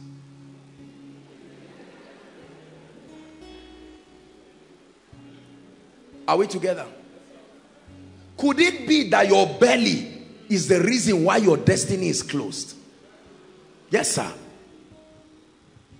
Could it be that you have not held on to the four horns of the altar in a retreat? There are men who have not encountered true power because they are not ready for it. When you get angry with life, that door will open. Oh, it's just that many people are too casual about life. Lord, why is my destiny locked left, right, and center? You close the door. No food. If God can grant you the grace, no water. You stay there, you lock the door. Lord, you have anointed me as a man of God. What is happening? My church is not growing. My life is not growing. Lord, something is wrong. What is wrong with my music ministry? Nobody is placing demand on my grace. While people are sleeping in the night, you are rolling from left to right praying. Tears coming out of your eyes. You are crying your destiny with passion. Lord, open the gates of my destiny. I'm the firstborn. I'm the lastborn out of 15 people. 30 people in my lineage. Nobody has risen. There has to be a way out. What is that yoke, oh God? Why is it that 11 ladies married in my lineage, none of them has joy? Zakatos kapata. He said, bring forth your strong reasons. Believers don't pray. Believers don't get angry enough. There is what we call holy anger. It's true. That you just sit down somewhere and say, Lord, something is wrong. Something is wrong. Something is wrong. Our only brother that got a job died 2 months. My sister married a rich man. She died with the man. Lord, what is wrong? There has to be an explanation. You sent an angel to come and give Daniel understanding. Where is that angel? He must come and meet me in this room. You are praying. There is a way you can be angry. Sleep will not near you. You organize vigils now, in 2 hours people are sleeping. And sometimes it's even the pastors that are sleeping. What sort of indiscipline is that? How many hours is a vigil? Yet the same person can stand by the road and talking for the same time for the vigil. It's a spirit. Slumber is a spirit. Pray inquiry prayers.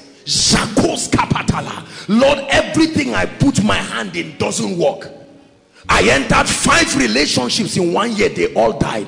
What is all this? Someone said he will give me a job. It didn't work. Lord, rend the heavens. Speak to me. I need an explanation.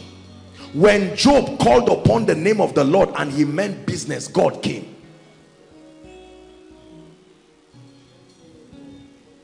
He said, open down my eyes that I may behold wondrous things. Let me tell you this. If you want to rise in life, I want to give you a very big advice. It's not a doctrine. Please maximize your night times. I repeat, maximize your night times. Only weak people snore their entire life through the night. The night is when destiny things, shift things in the spirit. Ask the doctors. Most patients die in the night.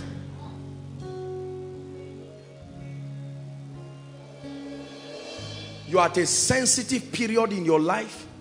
You need to be serious. It doesn't have to be a departmental retreat. Lord, a 3-day fast. I need to find answers. I need to find answers.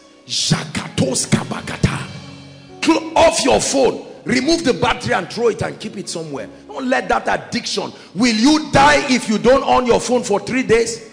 Will you die if you are not on social media? We make it look as if these things, if we off them, we will die. What if they steal the phone and for 1 week you don't have a phone? And you get down on your knees. Lord, it's me and you here. No friend, no koinonia, no apostle. If you have the resources and God grants you grace, you can go to one of these quiet hotels somewhere. Just book a room, 5,000. And close yourself there. Lord, you have said many things about my life. I'm tired of confusion. Lord, I'm tired. I believed this last week. Now I don't even know what I believed again. I just finished a series on deliverance and now I'm even doubting the whole deliverance thing again. Lord, you have to help me. And you pray. Let me tell you, God comes when we take him serious. Did you hear what I said? God comes when we take him serious. For as long as you play games with God, you will never have him come. There is a mystery to an encounter. You must give it a life and death seriousness.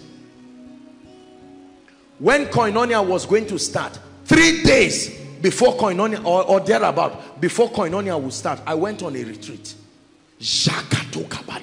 Lord, everything that I've put, the blueprint you revealed to me, is it intact? And if God ever spoke to me and said, this Koinonia thing, you're on your own, I will close it. I never do anything in this ministry and in my life, a major decision, without taking out time to pray. You ask the leaders, they know. Sometimes we will discuss something and they just come back the next few weeks and they find me keep quiet over it. If I keep quiet over an issue God has not spoken, I will die there until his voice comes. We don't respect the voice of God. That's why we continue to move in circles in our lives. Holy Spirit, you are welcome. Fill this temple with your presence.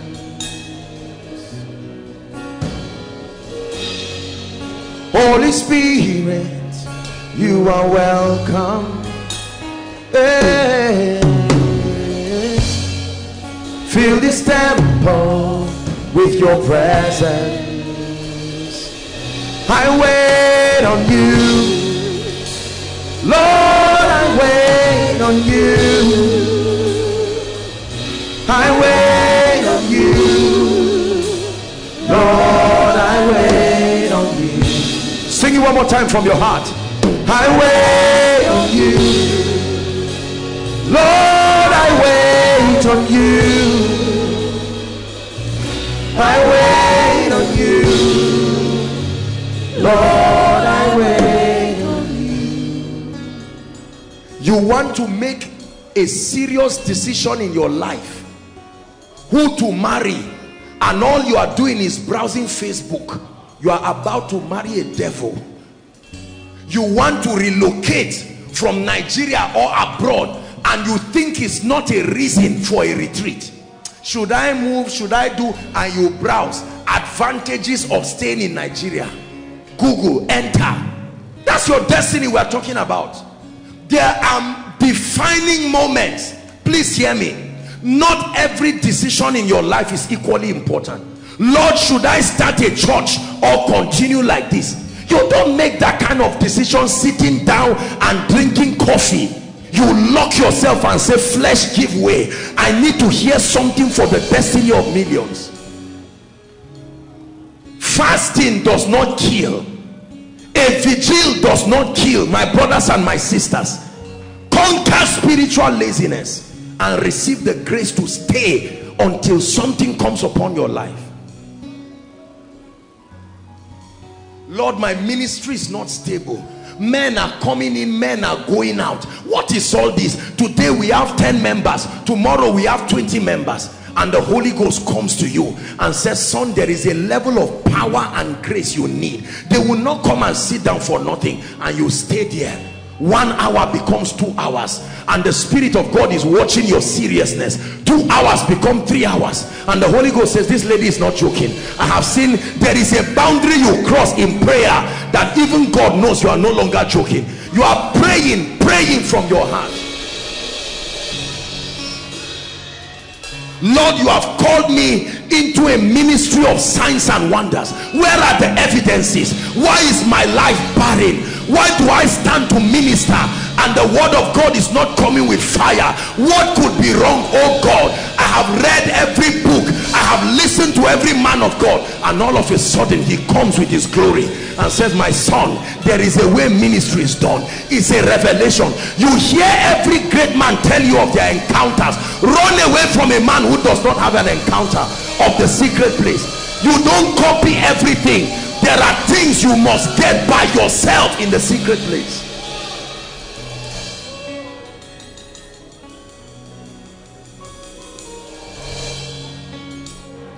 We were preparing. We're going to pray. Shortly before Koinonia will start, you know, I was already sensing in my spirit, okay, maybe let's go and start ministry in Abuja or somewhere there, or Jos or whatever it is, you know. Koinonia was already on, and I just sensed in my spirit. And then I was having a retreat towards the end of the year, and I just prayed and slept. I didn't even know I had slept.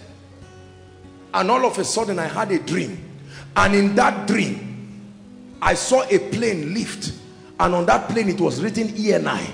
It was leaving Zaria to Abuja. Listen, just when it was about to land in Abuja, it crashed. When I got up, I said, Lord, I get the message. The time has not come. I would have stupidly gotten up. Just because somebody wants to sponsor you does not mean God is in it. Please hear me. The times we live in require keenness of sensitivity. One brutal mistake you make can destroy your testimony forever. I would have done that now, and you would have been surprised. What have you taken for granted in your life? A gentleman said he likes you, you didn't pray, you just smiled. I think he's the one. Even Samuel saw Eliab and said, surely this is the Lord's anointed. God said, no, no, no, no.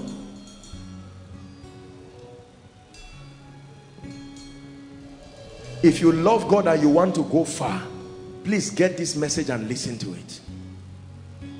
You become stable in life when you practice retreats periodically. There are times I go for retreats and I say, Lord, are the messages I'm preaching in Koinonia, is it consistent? Am I leading the people in the right way? And God tells me. Sometimes you see me tell you that God gave me messages here. Messages. Most of these messages you see, commanding results that they talk about, and all of this. The names, the lifter of men. That message has blessed. I was lying down on the bed praying, and the next thing I saw on my pillow, the lifter of men. That's how I saw the message. You would think people are lying if you are not a man of the secret place. Please, we are spending too much of our life in the open. A great man of God, most of your life should be indoors. You are preparing for an extraordinary life. Sister, God has told you you are going to marry a great man of God. Catwalking around is not going to bring you the marriage. You go back. You are praying and building your spirit. To carry the load of ministry is not a wheelbarrow you are pushing. You are carrying destinies on your head. There are many of us, because you don't have the spiritual stamina for the level you are praying for, God will never take you there. He will take you there and you can die in 1 month because of the kind of attack and persecution that comes at that level. There are even finances. This prosperity thing you see is warfare. Prosperity is warfare. Oh God, make me a millionaire. And God says, son, you are too innocent. You don't know the attack that happens when you have money.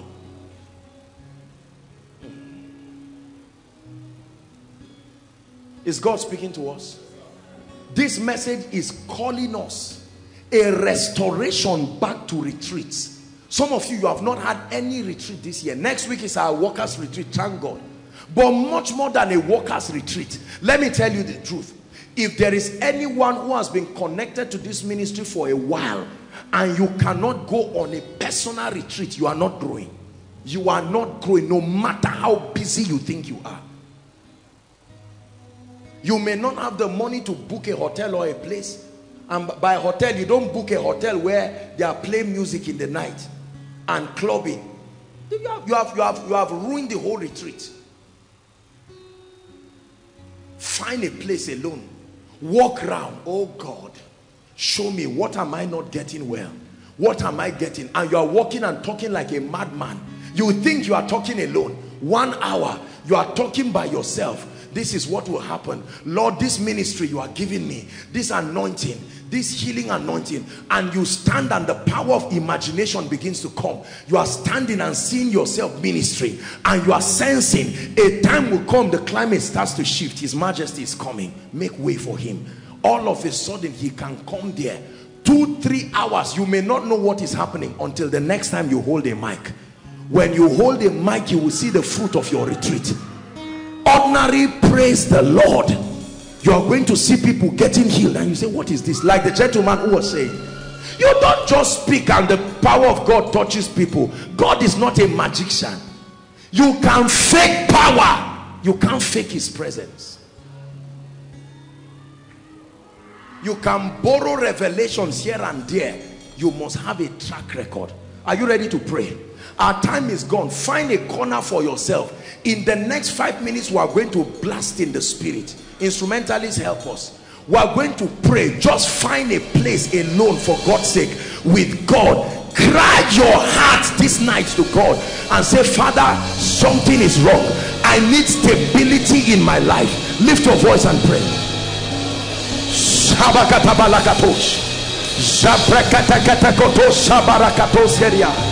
Mandas katabrahasana makata shekete kete kete embrakatos koparakato shekete nante kaskoma tande shenekata. There is something wrong, oh God. I don't have a personal encounter with you. Help me, oh God. Today I think I'm born again. Tomorrow I'm not sure again. I need a personal encounter. Pray. Shamalakato shabaka embratos kopeketos kelakatos Zeketeketekete. Embreketo shotokata bariakata. Lekata bashkada barato sanaka. Pray. Shekelelabosh. Manta brakatos kepekoto shekete. Lekete brakatos kabarakata. Embrentes kata barakatos. Sheketeketekete. Rakatokoto brekete. Give me a personal encounter. A personal encounter.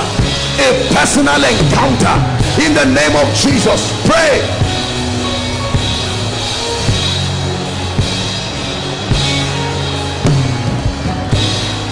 Shabarakatos. Leketakato bakata. Pray, pray outside. Make sure you are praying. You are following online. Pray. Zekotokoto breketekelekos. Embreketeketekata. Shakatoska brakatosiata. Lord, restore my values. Restore my foundational values. Restore my foundational values. Restore it. The values I kept when I started with you. The values I kept when you started using me. The values I kept when the anointing started coming upon my life. The values I kept that gave me revelation, influence. Restore, oh God. Restore, oh God. Restore, oh God. Sabrakatos sekete. Embreketos kana barakatos kedabash. Nakata brakata. You are a man of God here. Pray. Pray. Lord, what am I missing? Pray. Lord, what am I missing? What has my growth in the spirit taken from my life? What am I missing? What about prayer am I missing? What about fasting am I missing? What about the study of the word am I missing? What about character am I missing?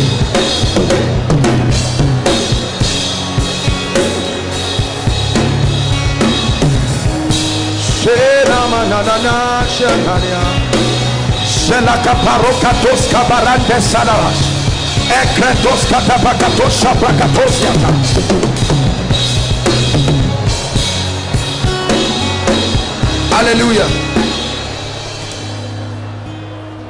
You're going to pray and say, Father, destroy in my life anything that will stop me from getting to my place of destiny.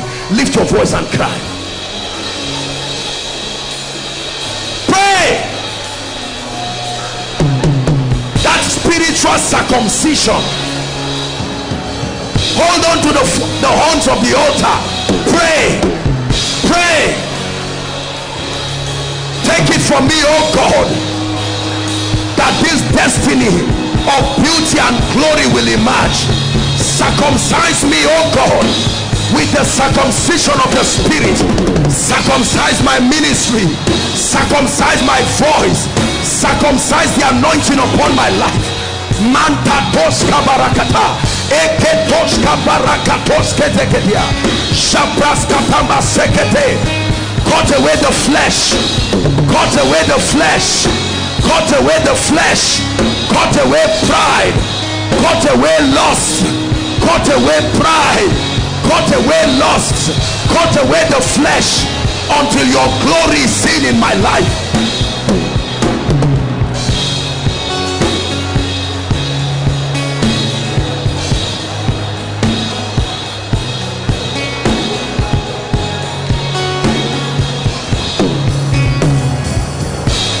Hallelujah. Hallelujah. The last prayer point for tonight, and then we're done. Listen, hold on. There are many things in terms of the supplies of heaven that must reach a believer to add to his stability. The truth is that when your finances is going wrong, it can affect your stability. Are we together? There are many of our beloved sisters who would have loved God and sat down properly to hear God for their lives, but because of the need of their families, they are out trying to look for anybody that has the means, even if it's not the will of God.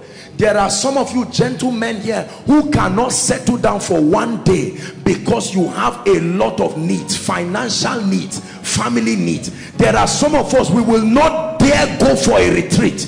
You wouldn't even imagine it, because the devil keeps piling up needs. We are going to pray and say, Lord, open heavens over my life.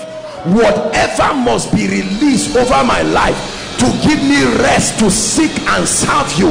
Lift your voice and pray. Open heavens, oh God. Open heavens. Open heavens, oh God. Lord, solve this financial issue once and for all, so that myself and my wife and my children can call upon your name. Let me birth this pregnancy. The Bible says, and Adam knew his wife, and she gave birth to Seth, and men began again to call upon the name of the Lord. What do you need to give birth to that will give you the liberty to again begin to call upon the name of the Lord? Open heavens, oh God. Open heavens, oh God. Help my family. Lord, the cry of my father, the cry of my mother, the cry of school fees, the cry of joy is not allowing me to seek you.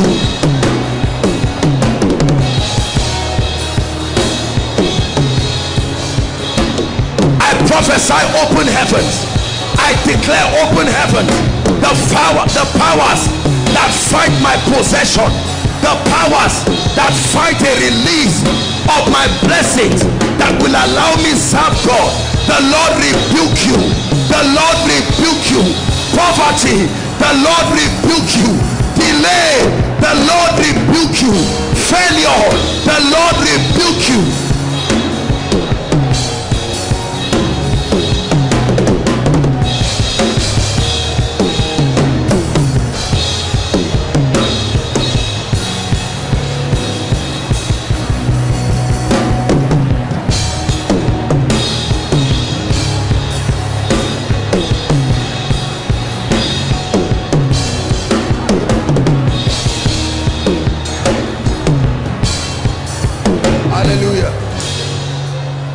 Hallelujah. Just give me one more minute. We're still going to pray this prayer. There are some of you that need to pray. The issue of marriage and children will not let you serve God. When you sit down like this, all that is coming to your mind is marriage. You are going to pray, Lord, let the marriage come and go so that I can, if that's what it means to give me rest. Some of you is your school fees. Some of you is your education. You sit down, just remember 5 carryovers. Where do I start from? Are we together? Some of you, no favor. You want to go on a retreat. If a call comes from your mother, my daughter, my son, can I get something? And you say, mommy, you have come again. You are going to pray. Satan, the Lord rebuke you. Release that which God has released already into my life, so that it will give me rest. Lift your voice and pray. The purpose of the blessing is to give you rest and peace to serve the Lord. Open your mouth and rebuke Satan. Shakatos.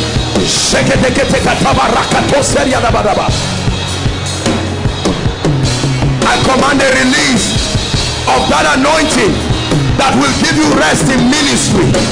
That anointing that will give you rest in business. Lord, establish my business so that I can have the time to serve you. Lord, establish me. I'm tired of staying in a rented apartment. This rent issue is affecting my time with you. Give me my own space. Give me my own place. Lord, I'm tired of begging for food. It's not allowing me to walk in integrity. In the name of Jesus, let the heavens be open over my daily bread. Let it not be a concern again.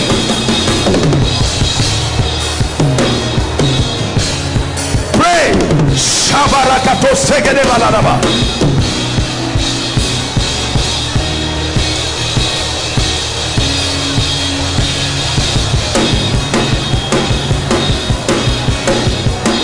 Gashinan, Kamunan, Searching Al Jannah,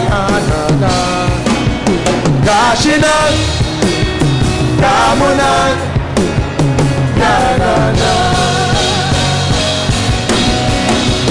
Gashinan, Kamunan, Searching Al Jannah, Gashinan, Kamunan,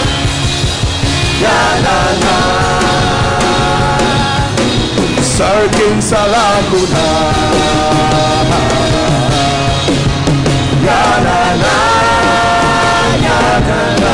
Searching Salakuna.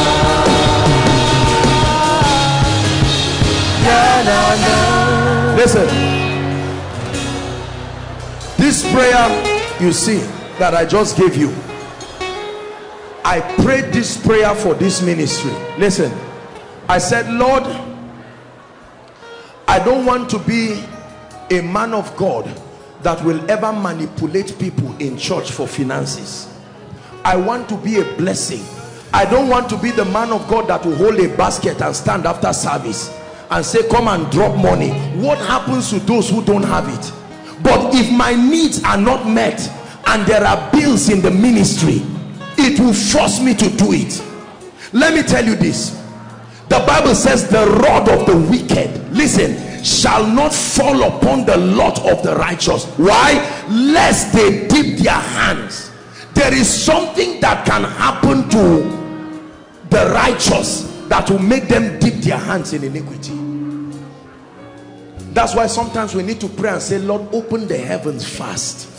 Open the heavens fast, so that the pressure of ministry does not get to me and now make me to start lying to people and say what God did not say.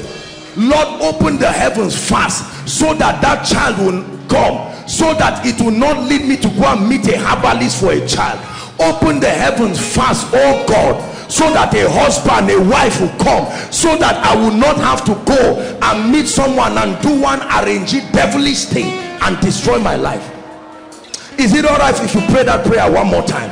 Lord, open the heavens for the sake of my righteousness, for the sake of your grace, for the sake of my spiritual life.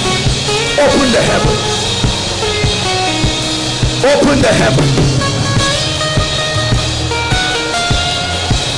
Send me help from Zion, oh God. Lord, send me the admission. I don't want to have to do malpractice.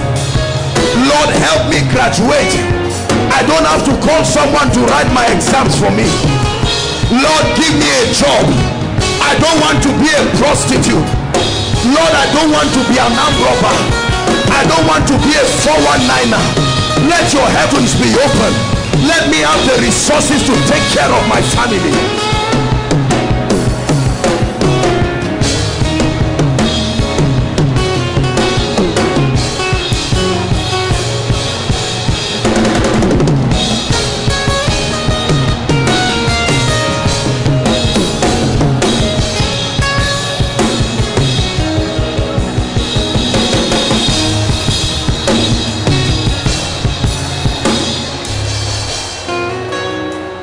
Hallelujah.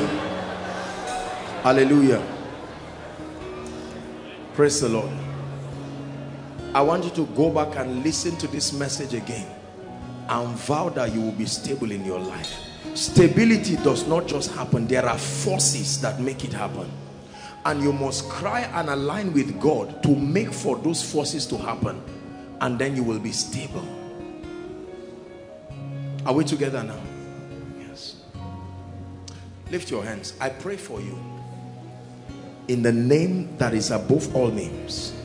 The kind of encounter that is needed to keep you for Jesus for life, may you have that encounter.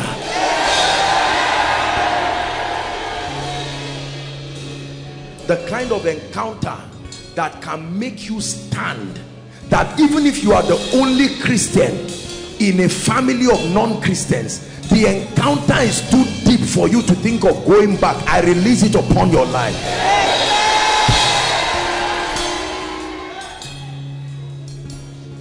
Number two, I pray for you. As you go back, may you revisit your foundational values.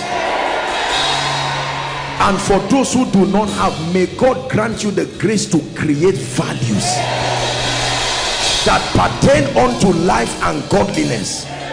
In the name of Jesus Christ.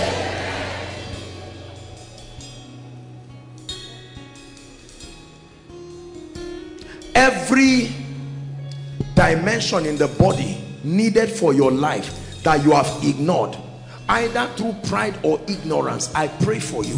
May your spirit be open to receive those dimensions. May your spirit be open to receive those dimensions. In the name of Jesus. And finally, I pray for you. For those who are overdue for a retreat, grace to run for a retreat quick. Receive it in the name of Jesus.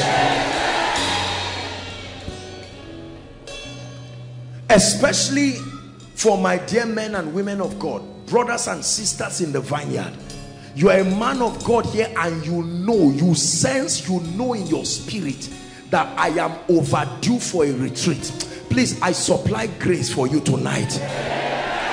If you need some resources to put a place together to spend time with God, may God release those resources in the name of Jesus Christ. For anyone here who has a problem with genuine fasting and prayer on a consistent basis, I pray for you. That limitation, let it die now in Jesus' name. For those who love pleasure more than God, you love God, but you love your flesh more than him. You would throw God 1,000 times to satisfy anything you want. I pray for you tonight. Let that spiritual circumcision happen to you here.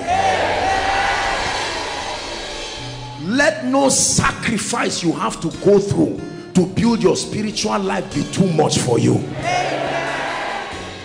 In the name of Jesus Christ. And I pray finally, whoever has laughed and mocked the God you serve, I declare that by the evident hand of God upon your life, you will bring every speakings, ill speakings of men to judgment in the name of Jesus Christ. Maybe I should add this one prayer.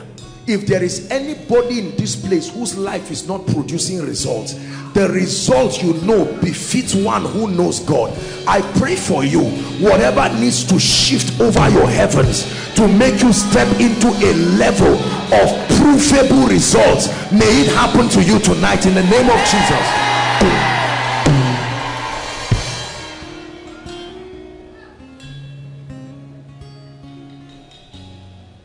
You've never met Jesus.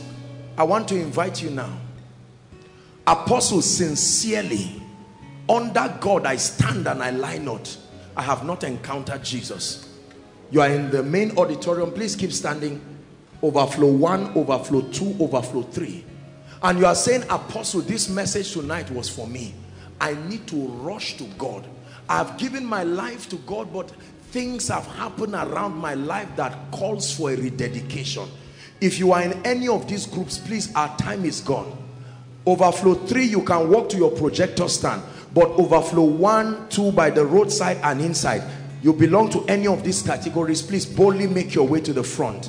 I would like to pray with you. It will be my joy to pray with you. God bless you. Keep coming. Koinonia, appreciate them as they are coming. You can't hear a message like tonight and sit down as if it doesn't matter. You can't hear a message like the one you have heard tonight and sit down as if it doesn't matter. God bless you. Don't mind who is looking at you. Just make your way and come.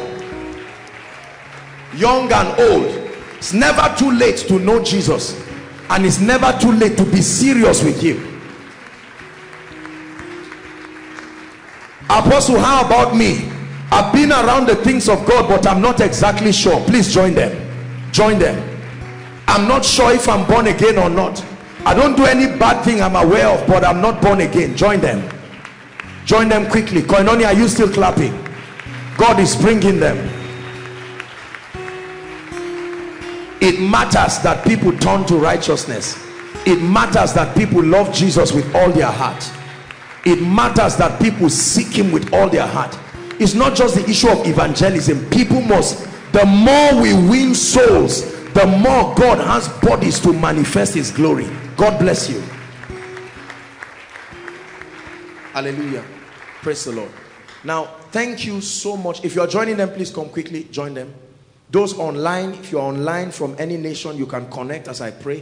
Thank you. I salute you for your courage to come here. Some of you have given your life to Christ before. Some of you are making a renewed decision. It doesn't matter. No one condemns you. I love you with all my heart. We love you as a family of faith. I want you to lift your right hand and pray this prayer passionately. Let it be from your heart and let it be genuine. Those online and Overflow 3, please join us in this prayer. Say, Lord Jesus. Say it again. Lord Jesus, I love you. Tonight, I have heard your word. I need you desperately in my life. I confess that I cannot help myself. And I ask Jesus to come into my life. Jesus, my life is yours. And I receive your life in return. The grace to walk in victory, I receive right now in Jesus' name. I declare that I'm saved. I'm a child of God. From today, a new journey starts in my life and my destiny.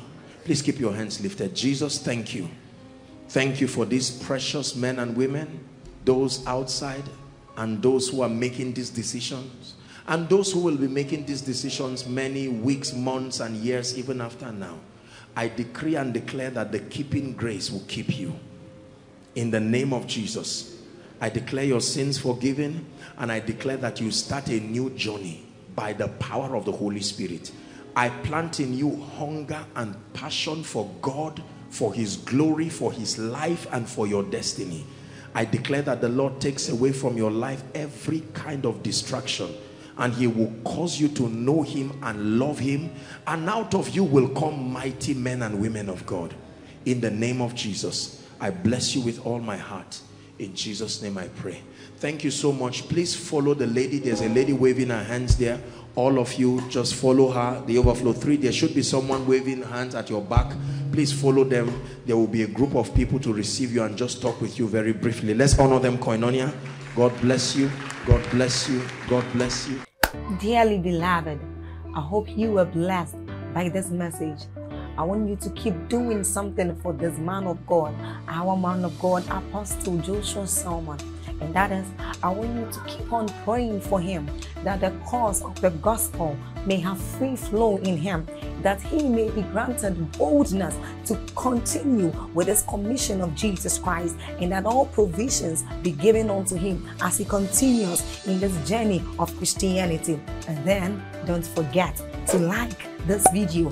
Don't forget to hit the subscribe button if you are new here. Don't also forget to leave a comment in the comment section, and then keep sharing abroad, and let's all keep sharing Jesus. I'll see you again.